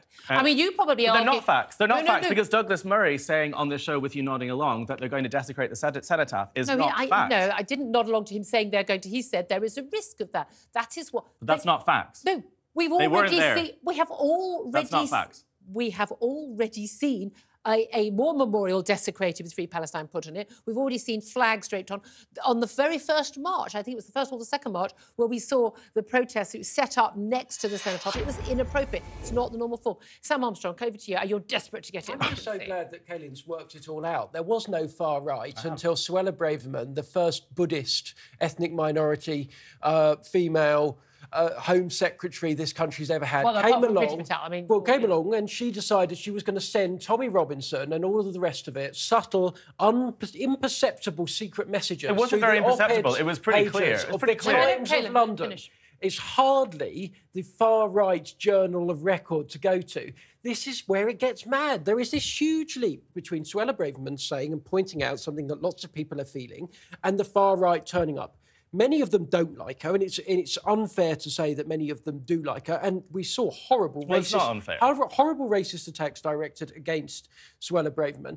And there is a madness in this country if we don't think that the far right were likely to have been upset all by themselves at the sight of Islamist extremists committing terrorist offences, threatening to march past the cenotaph on, of all days, Armistice Days. You are lying to people when you say that they were emboldened. Come on, what does that mean? If the far right are given an opportunity to take to the streets, and if they are told that the police will be on their side, the police aren't going to be upholding law and order by the Home Secretary, they will take that opportunity and they will commit violence. That is why this has happened. No. It has nothing to do with Tommy or any of these distractions. I'm not defending what they did at all. They just don't help anyone's cause, except people who want to criticise them and quite rightly criticise them for what they've done. However, the key thing is it wasn't they felt that the police weren't taking action. The police weren't taking action. The police were offering two-tier policing. Sorry, if the police were acting so perfectly, why on earth were so many Jewish people afraid to be in town? If the police were acting so perfectly, why were people not arrested for chanting pro-Hamas slogans? If the police were acting correctly, why was Sir Mark Rowley, the Met Chief, dragged into Downing Street by the Home Secretary, the Prime Minister, given a dressing down and told to deal with this? No, he couldn't persuade Mark Rowley to actually ban this march. Now, look, I didn't actually call for this march to be banned. I said, if it's late on in the day and it's on the other side of London, but it's properly policed, that's fine. But it's never ever acceptable that there should be any sort of protest or march in any city, any town or city in this country where the way that people are behaving is intimidating to other people, not people taking offence or not agreeing with them. I'm very happy for people to do marches I disagree with. But if there are a constituency of people in this country who are scared because of their ethnicity and their religion, because of what some of these people on these marches are doing, and by the way, these marches, some of the organisers are ex-Hamas, for God's sake. They're from a prescribed terrorist organisation. There's a clue about what their aims are. If that is going on, the police have a duty to act. Yes, and to but say that this is all undermining rhetoric and is not stirring the up way is to a deal with nonsense. it. But everything you said is correct, right up until the last point, which is that the police need to take action. But you're supporting a woman that undermines the police. So it totally counteracts. How does Suella Braverman, the Home Secretary as was, it was literally her job to oversee what the police do. How does her saying, I want the police to do the job they're paid to do to protect all the people in this country. Well, How is that undermining the police? She said that they were picking sides, and she said that they weren't going to uphold law and order. Which okay, so then the were. police spokespeople who said that they undermined them, they're lying, they're crazy. No, but hang on. We shouldn't listen to the police spokespeople. We should just listen to each other on our social media. You've admitted that the police have a policy with Islamists to look at what is said, arrest later, not at the time. In part, they say, the police, they do that to prevent disorder at the time. They don't have enough police to deal with that many people. It would cause disorder if they were to arrest at the time. With the far right, they take a different approach. They preemptively arrest. They arrested, I think, 75 people in Pimlico to prevent a breach of the peace. Those two approaches are worlds apart. Now, I'm not saying those approaches are wrong, but that is two-tier policing. That is, one is being arrested before the fact to prevent the breach of the peace. The other is not even being arrested at the time because there would be disorder. I mean, that is two-tier policing. Also, the reason those people were preemptively arrested is because they were the ones who already started the violence at 10 o'clock in the morning before anyone else had arrived, and they'd already been throwing bottles. No, but hang on, answer my question. Is that two-tier policing? Are there two tiers operating there? Well, there's an entirely parallel system where there's the police trying to do their job and the Home Secretary trying to undermine them. There aren't any other things. There's a difficulty when you're policing because just admit it. Just admit it. They policed those two different groups of people completely differently, and you know why they did it differently, and we know why they did it differently, but we're not allowed to say it out loud. One is waving signs in different languages that take a little bit longer to figure out, and one are people throwing bottles at the police. From the river to the sea is in English. That's also not illegal to say from the river to the sea. That's not an illegal chant, and it's not an arrestable. It's the chant of a terrorist organisation. I agree with you. It's disgusting, but it's not illegal, and it's also not as explicit as throwing a bottle at the police and doing a bag of coke and having a big punch up at the senator. Saying, oh, let's kill all Jews. That's quite explicit. That was happening. And those people should be thrown in prison. Outside a synagogue near my home, actually haranguing people and shouting abuse at people who were leaving the synagogue. Families having to be escorted by police. I wasn't in London on Saturday night. Otherwise, I would have driven down there and helped to make sure those people were safe myself. I'm absolutely appalled by what was going on. We've seen footage after footage, video footage after video footage, where you can see that the police, even when they themselves are being pushed. The Michael Gove, the footage taken by Andy Noah, a previous guest, the Michael Gove being chanted at and pushed at, police having to push people back. Again, you don't see the police grabbing those people and arresting those people. And it's the polies themselves who are saying that they have been undermined by the Home Secretary. But I agree with you right up until that last point. Writing an article for the Times mean you can't arrest people who are threatening a bloody cabinet minister walking through a train station in this country. They're being undermined by the Home Secretary. Oh, my God, Caelan. Yeah. God, I've got to stop shouting too much on this show. But genuinely, Caelan Roberts, I really appreciate you coming in. He's with a Byline at TV now. He was there. Saw some of the events on the day. Thank you very much. Calm, breathe, everybody. Caelan, it is like double. It is Orwellian. Don't believe what you're seeing and hearing, everybody. Just believe what they're telling you, even if you've seen it with your own eyes and ears. I've been asking for your reaction today, though, to the Prime Minister's decision to sack Suella Braverman as Home Secretary. If it was the right decision, Tom says the appointment of David Cameron just confirms the Remainer bias in the Tory party. Brexiteers are slowly being removed. Well, ain't that the case? Simon has texted, I can safely say that as a member of the Tory party, I will no longer vote for this shower of fools. If we have a leadership contest, that may be the only way to keep Labour out. Please, the love of God, not another Tory leadership contest. And Claire says Suella Braverman was the only Tory with a backbone. God help our already failing government. Right. Well, don't forget you could also call in as well on 03444 91000. David is in Glasgow and he's done just that. Good afternoon to you, David. Calm me down, for the love of God. Calm me down. No, I mean, Julie, you're quite right with your conversation that you had there. This is the position that we're in today. Yeah, so you're quite right to have that. I'm angry with the whole thing as well. But let's follow on from your conversation there. The vast bulk of it's been fueled by foreign sources, whether it's the conflict that's happening in Gaza and Israel, from Iraq, from all sorts of places. Hamas, right? Iran, Russia and China are loving this. Exactly, yeah. So we're sitting here today with a position of a foreign secretary of the United Kingdom who's not a member of the House of Commons. Very good point. Yep. Yeah, and he's not responsible to the MPs. He's not accountable. Right? He's not accountable. He's not accountable, right? And I can tell you this, I've already started to look on various sources, and various countries are already commenting on this, how weak a position the UK now is, right? So you've just had this discussion, right? And it's going to get even worse because now the Foreign Secretary, James Cleverly before was a fantastic Foreign Secretary, you know, brilliant what he did in the conflict that we're in. Now you've got David Cameron, an elected, you know, an unelected official from the House of Lords. And I can tell you this, that the countries are just not going to accept them. Yeah. I mean, you're right, the accountability aspect is something we haven't discussed yet on the show, and it's a very, very good point. And we've had that with some other sort of senior figures, you know, health ministers and like, but someone in one of the 4 great offices of state who cannot be questioned by MPs. I'm assuming he will have to submit to much more regular questioning by, you know, select committee and the like. But again, it's not the same as people being able to challenge him, any MP who wants, in the House of Commons, because he won't be able to enter the chamber. It's apparently, I would love to know what like Peter Cardwell has to say about this, you know, or anybody in talkTV. Well, but apparently the MPs can put a motion forward to remove an individual from the House of Commons, i.e., somebody like David Cameron, because he's not an elected official. Now, I wouldn't be surprised. We've got Peter Cardwell coming back on, so we'll get him back on and ask him that.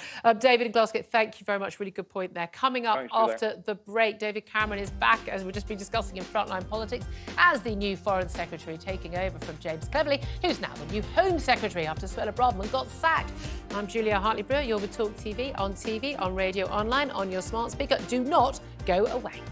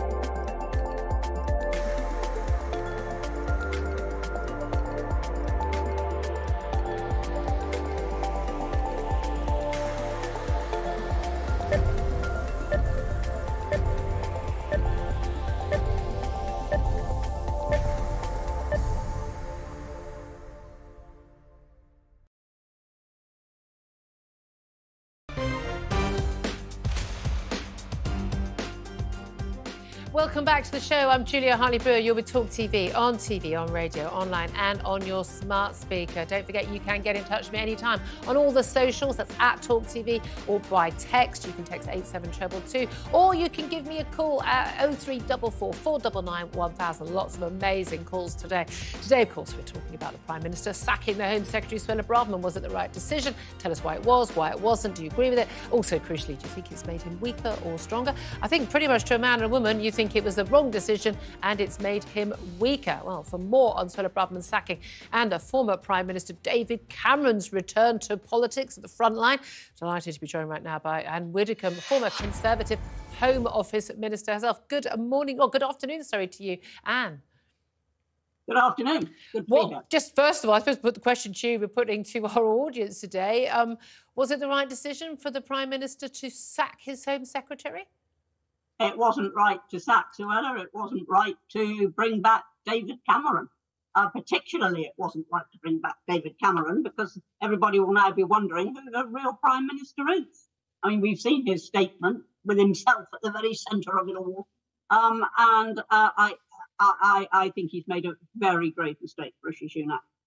Sacking Suella, there were lots of reasons why he could have sacked Suella before last week. Principally that she promises a great deal, doesn't deliver. For example, stop the boats. Well, you know, the boats are still coming. She doesn't deliver. But when last week she wrote an article that caused all the controversy, then quite inevitably any sacking is seen as based on that. And frankly, an awful lot of people, not just in Parliament, but more importantly amongst the electorate, agree with her. They agree with her. Yeah. And that's the thing, isn't it? A lot of people agree with her. And what I find really strange is, other than, and we talked incessantly about this on the show last week, I disagree with some of her language. I don't think calling everyone on that march, being a hate marcher, I don't think that's correct and I don't think it's helpful. I certainly think with where we are in Northern Ireland at the moment, making a comparison with marches in Northern Ireland was very, very unhelpful. And the sort of gaffe that she makes where she lands herself in hot water unnecessarily. The rough sleepers comment, again, a clumsy comment. She was making a point about America. But again, she needs to foresee these things if you're going to be a serious politician. But the key thing is, the one person we know who agreed with Suella Braverman was the Prime Minister about the substance of that Times article, because otherwise, why would he have called in Sir Mark Rowley, the Met Chief, last week to give him a dressing down and say, you need to ban this march? Why would he have announced to Number 10 spokespeople this morning that he wants to bring in more laws to toughen the rights of the police, the ability of the police to actually ban extremist marches? I mean, he's basically, what he said and what he has done today, basically admitted she was right, and now he sacked her. That's a sign of weakness, isn't it? I suspect that the reason that he would give is that she refused a 10 Downing Street request to change certain phrases. But that was on Thursday. Yeah, why wait till now to sack her? Because he's now doing a reshuffle. And, you know, the fact is that very often Prime Ministers who've got imminent reshuffles, they don't sack piecemeal. They wait for the shuffle itself. So I don't find that is odd. All I'm saying is that I think he would deploy the argument that she broke collective responsibility. I do not know, and nobody knows exactly what communications took place between the Home Office and Downing Street. All I know is I agree with the article.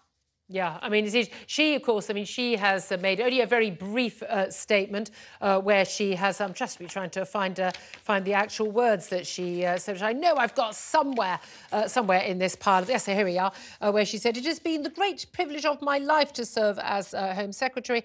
I will have more to say in due course. Now, that's rather ominous. And Suella Braverman, you are very welcome to have more to say on my show here at Talk TV. Do get in touch, you know the number. That's going to be a bit of a concern for the Prime Minister to have her on the back benches. Now, here's the thing. A lot of people are saying she's a shoo-in, you know, as a candidate, if and when we see the Tories ousted at the next election, and she'd be a front runner for that. However, as popular as she is with the Tory party faithful, party members, those con-home polls that we see, she is not popular among either the left or the right on Tory parliamentary benches, is she? Oh, she's got quite a bit of support within the Tory party. And, of course, we all saw what happened over Liz Truss. The party had its say. The party in the country rejected the MP's choice. And that caused its own tensions. But what I'm saying is that it can be done. That if somebody is very popular in the country, then it is perfectly possible for that person to become Prime Minister. So it could happen.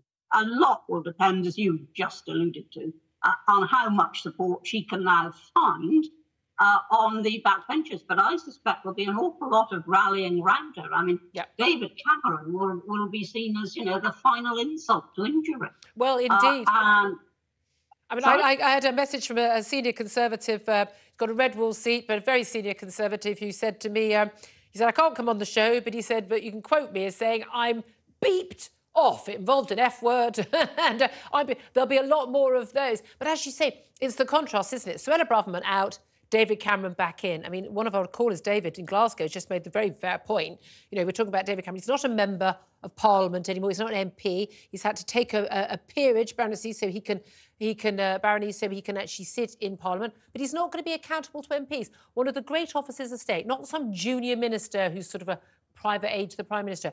One of the great officers of state, the Foreign Secretary of our country, is not going to be an elected official, elected parliamentarian, and is not going to be accountable to elected parliamentarians, other than perhaps appearing before a select committee occasionally. Is that tenable in a democracy? Yes, it's tenable. It's been done before. Think of Lord Carrington, who was a very, very effective foreign secretary. It's a long time ago. You know, maybe a while ago. But what I'm saying is this is not unprecedented. His junior ministers will answer at the dispatch box. He will answer to select committees. They will probably find other ways as well in which he can be accountable. Parliament. So you don't call him unaccountable. He may not appear, but he's still jolly well accountable for what he does. Yeah. And in terms of James Cleverly's move, he was perfectly happy at the Foreign Office, largely thought to have done a good job, although you and I both know that actually foreign policy is made by number 10. It's not made by the Foreign Secretary so much. But it seemed to, you know, very popular figure, nice guy. I mean, genuinely very popular with it on Tory ranks and genuinely in Parliament. He's been doing a good job, many people perceive, but he's also been riding high in the personal popularity ratings for Tory party members. It's not unhelpful for Rishi Sunak to basically put someone in a job where it's easy to be looking very popular and grandstand on the world stage, put him in a job as Home Secretary where you basically get blamed for pretty much every single thing that goes wrong. That's quite useful for Rishi Sunak with a rival, isn't it? Well, had I been Rishi, I would have left Cleverly where he was, because I think he was doing a good job. You are right, policy's made in number 10, but the presentation of that policy is the be-all and the end-all, quite honestly, particularly when you've got something as sensitive as the Middle East. So I would have left him where he was. You're suggesting there were political motives behind the move. I doubt it. I think that he was determined to get rid of Suella. He had to ask who to put in there. Cleverly was a very, very competent performer. But the big test will be the same for him as it was for Suella, which he failed. And very soon as well. With Rwanda asylum decision, that case is at the Supreme Court. We're going to get the decision from those judges on Wednesday, whether or not they have upheld the government's appeal, whether or not we're going to see those Rwanda flights. Could be next February, could be, who are we kidding? Whether or not we're going to see calls from backbenchers if it's defeated for us to leave the European Court of Human Rights. Yeah, Julia, slow down. Leaving the Court of Human Rights. You know, I actually agree we should leave ECHR. Who is now going to be in charge of that? David Cameron. Can you see him leaving? Can you see him leaving? It is a nonsense. Do you, just finally, do you read this, as many people getting in touch with us from our audience here at Talk TV are saying, that this is an ousting of yet another Brexiteer, more of the old guard, the technocrats, the Remainers back in charge, and that this is not what we voted for? It's exactly what I think. And all I can say is this, and I've said it before this morning, I'm very glad that I found the courage to leave the Conservative Party when I did, because I'd certainly be leaving today. Very interesting. Anne Widdecombe, former Conservative Home Office Minister. Indeed, thank you so much indeed for joining. Sam Armstrong's the commentator, joining me all this morning. What do you make of what Anne Widdecombe has to say? Well, I think she'll be speaking for an awful lot of people that we've heard texting and calling throughout the show. There was a poll last week that showed that more conservative 2019 voters that were peeling off. The biggest chunk are going to won't vote at all. But following after that, it wasn't to Labour, it wasn't to Lib Dems, it was to Reform. Yeah. And the truth is, the narrative, the undeniable electoral reality of the late noughties, 2010s, is the Conservative Party cannot win an overall majority if they are losing 4, 5, 6 points of support to Reform or UKIP. And that means that Conservative MPs in the north of England will be returning to whatever they were doing before. Rishi Sunak will be flying off to California to take up his new role, earning billions and billions. Yes, many have been saying that. Let me just come back to some of the statements we've had today, because new Foreign Secretary Lord Cameron said that while I may have disagreed with some individual decisions made by Rishi Sunak, he is a strong and capable Prime Minister who is showing exemplary leadership at this difficult time. He's being very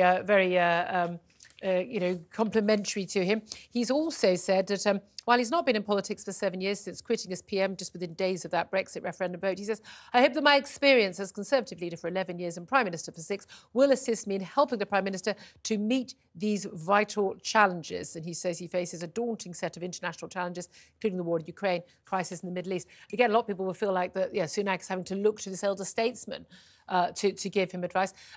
Equally, we've heard from James Cleverly, the now new Home Secretary, saying that it is an honour to be appointed as Home Secretary. The goal is clear. My job is to keep people in this country safe. Funny thing is, of course, I think that's what Suella Braverman thought as well. Yeah. No mention, though, there in that tweet of the boats. Is this the end of stopping the boats?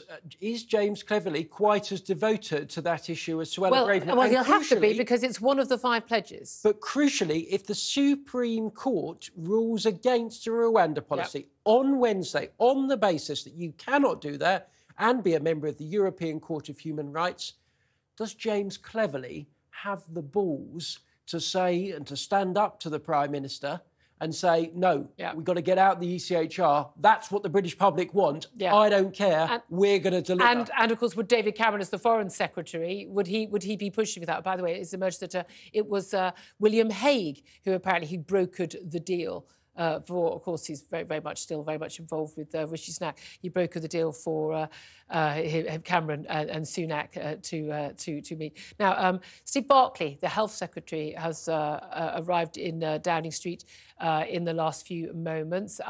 That's interesting. Going in the front.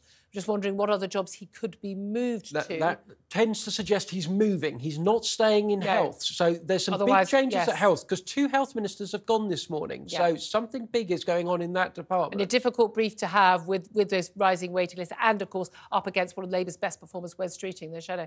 Well, your texts and tweets have been coming in thick and fast today about the Prime Minister's decision to sack Suella Braverman as Home Secretary. And if it was the right decision, Jerry has texted, they should get rid of Rishi and vote in Braverman. The Tories would have a landslide at the next election. Maureen says Sunak appointing David Cameron means there is no Tory MP worthy of promotion to ministerial post. And Mick says we will now watch Farage in the jungle and he will come back and take over the Tories. Honestly, I think Nigel Farage is absolutely kicking himself being away these crucial weeks. Amanda from East Sussex has also got in touch. She's on the line. Good afternoon to you, Amanda. Hi again, Julia. Hello, Hi. Thank you so much for calling in. What do you want to say? What do you make of this reshuffle? Well, I'm very upset that they've got rid of Suella. The one thing that really concerns me now is that we no longer have a cabinet minister or a PM, for that matter, who is actually willing to tell the truth to the British people about what is going on the streets of London every weekend. Even though we can see it for ourselves. Exactly. This is a complete gaslighting of the British public going on. And it's also, if you don't mind me saying, a very British coup, because we now have an unelected PM and an unelected Foreign Secretary, effectively. No, I'm going to disagree with you on the PM thing, because I always get frustrated when people say that. We never elect a PM directly. We elect our local MP who might supports the leadership of the party. We've never directly elected our Prime Minister. So, I always push back on that one. But yeah, I think an unaccountable Foreign Secretary is, given where we are with international relations right now, I mean, goodness me, that's quite a statement, isn't it? Yes, it is. And the thing is, what really upsets me now is, are we going to see our capital city under siege by these protests now every single weekend? Because I feel that Rishi Sunak and anyone else, you know, that wanted to speak out about this, they're not going to now. Are we going to be under siege every weekend in the capital? The Jewish people are not allowed, frightened to go out of their you know, well, front apparently doors. yes. You know, apparently yes. So basically, our capital city no longer belongs to the British people. It belongs to the mob. I couldn't agree with you more. Genuinely, again, I have to tell my daughter, you ain't going into town this weekend. That is untenable to continue. But, of course, all whipped up by Suella Braverman. Apparently, it's all her fault. Who knew? Great to talk to you, Amanda, in East Sussex. Thank you so much. Coming up after another break, more on Rishi Sunak's cabinet reshuffle. We'll be talking to our chief political commentator, Peter Caldwell. I'm Julia Hartley-Brewer. You're with Talk TV, on radio, online and on your smart speaker. Do not go away.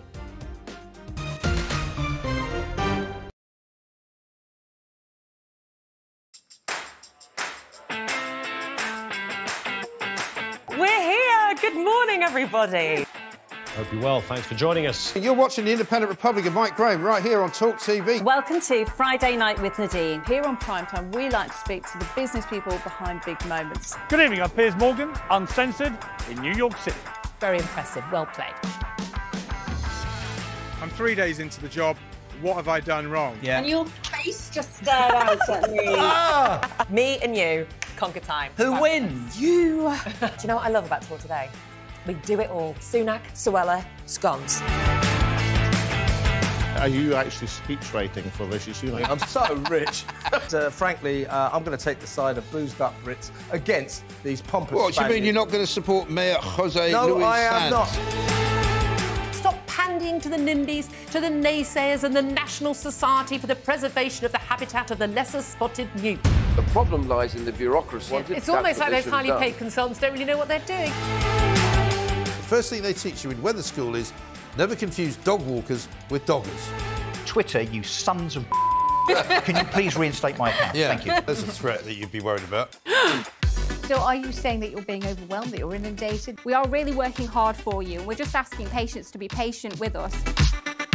Are we only going to be trusting sources like Meta and Google and Facebook and X, formerly known as Twitter? Where is our unbiased news going to come from? Welcome to the talk. It's really great to be back. My little darlings. Kids think all they have to do is stay at home, be silly, take pictures of everything. Just shut down TikTok then, yeah? Problem solved. Yeah. Problem solved.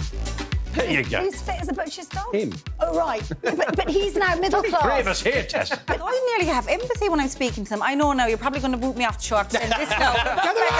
Kevin O'Sullivan is the worst presenter on Talk TV, sitting on his fat arse talking for a living. Got former PMs all over the joint saying things the last few days. We have indeed, yeah. Great first show. You having fun?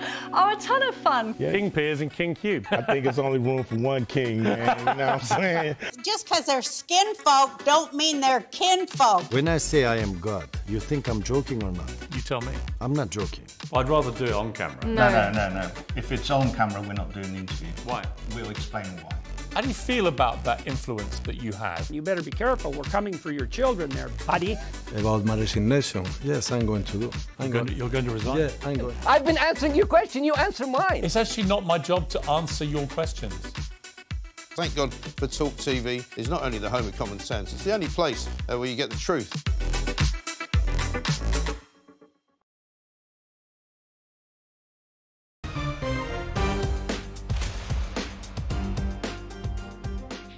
Welcome back to the show. I'm Julia Hartley-Brewer. You're with Talk TV, on radio, online and on your smart speaker. Now, the Prime Minister Rishi Sunak is continuing his cabinet reshuffle this afternoon.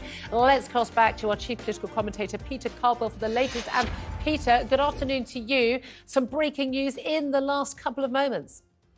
That's right, Julia. Therese Coffey, the Environment Secretary, she has resigned. There's been a letter that has gone to Rishi Sunak. He's replied, thanking her for her service. She has served all 5 Conservative prime ministers. She was Deputy Prime Minister to Liz Truss during her 49 days in office. She served as Health Secretary, Work and Pensions Secretary, most recently Environment, Food and Rural Affairs Secretary. She's been around Conservative politics for quite a while, but has decided the right time has come to go. Whether that was her decision or not, I'm sure we will find out. Oh, I think we can safely say it was not. I always thought the most risible, although quite amusing appointment was when she was made Health Secretary, sort of medically obese, cigar-smoking, heavy drinking. I just thought, why not? It was quite a good, fun move. But here's the thing. She was a really close ally of Liz Truss, wasn't she? I mean, really old friends, really, really close.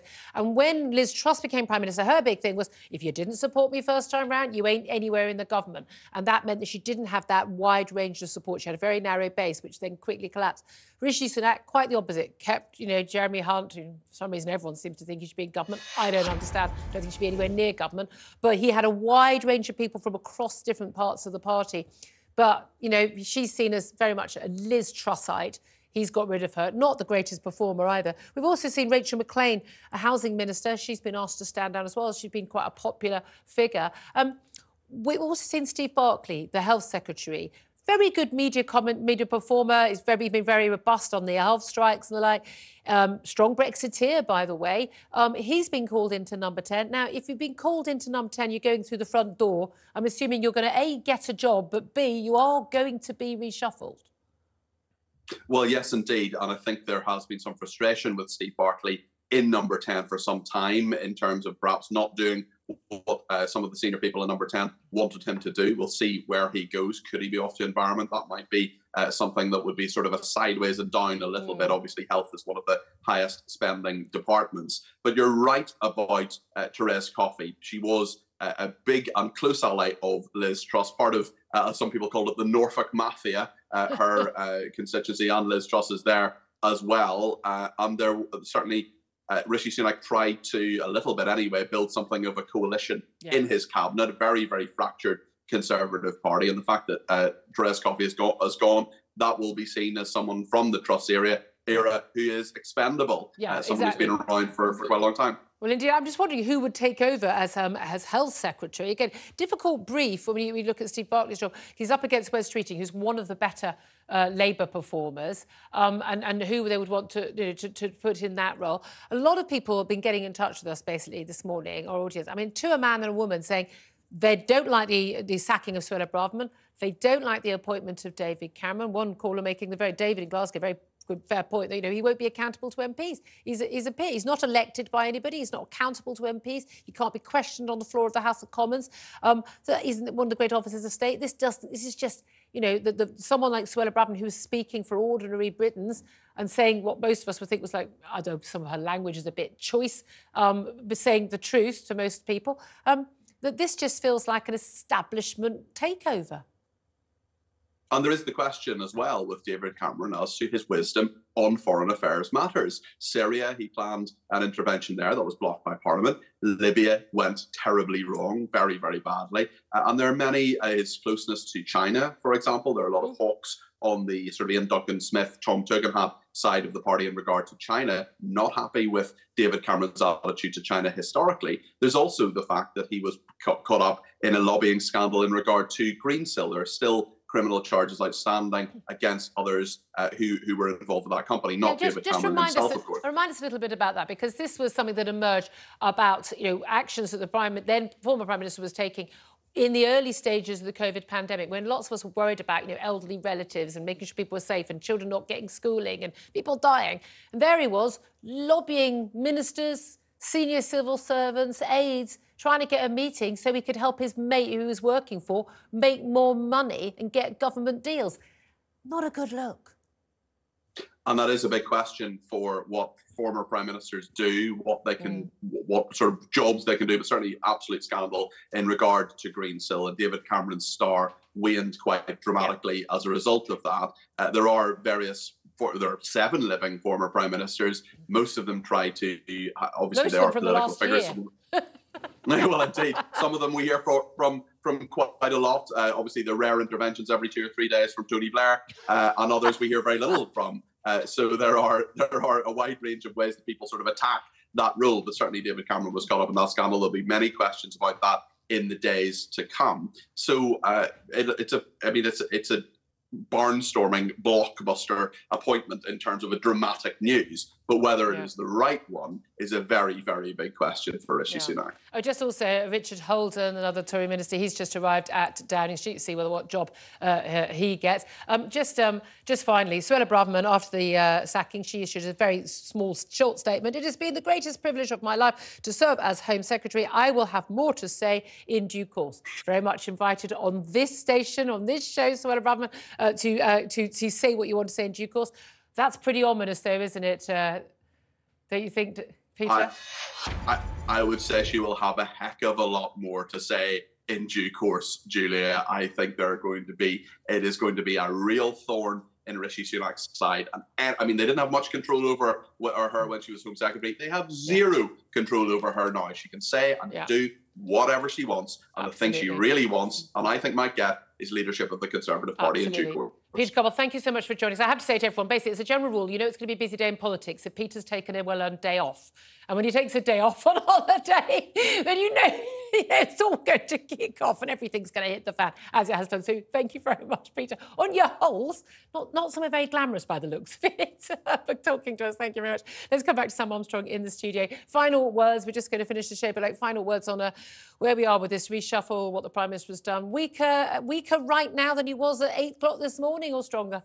This feels like a reshuffle that is by, for and with the support of Westminster that could very well cost the Prime Minister in places like Wolverhampton and Wigan. Yep. This is an establishment reshuffle. Many of those that have spent their lives in and around Westminster have done very well. Yep. So far, those that have done less well are those that perhaps spoke for those outside Westminster. Exactly. We will only really know when the Prime Minister goes to the country next year what the public quite made of this. Yeah, exactly. It just seems to me it's one of those things that this is a sacking, this is a reshuffle that is geared around pleasing Lib Dem voters, Labour voters, people who work for The Guardian, people who write the BBC website. I mean, those people aren't going to vote for you, Rishi Sunak. There are other people who were voting for you, and they have just basically been told, 2 fingers, no one's interested in your votes, we're going elsewhere. I think this is an absolute disaster. I think he's absolutely weakened himself. I say an unaccountable, unelected Foreign Secretary,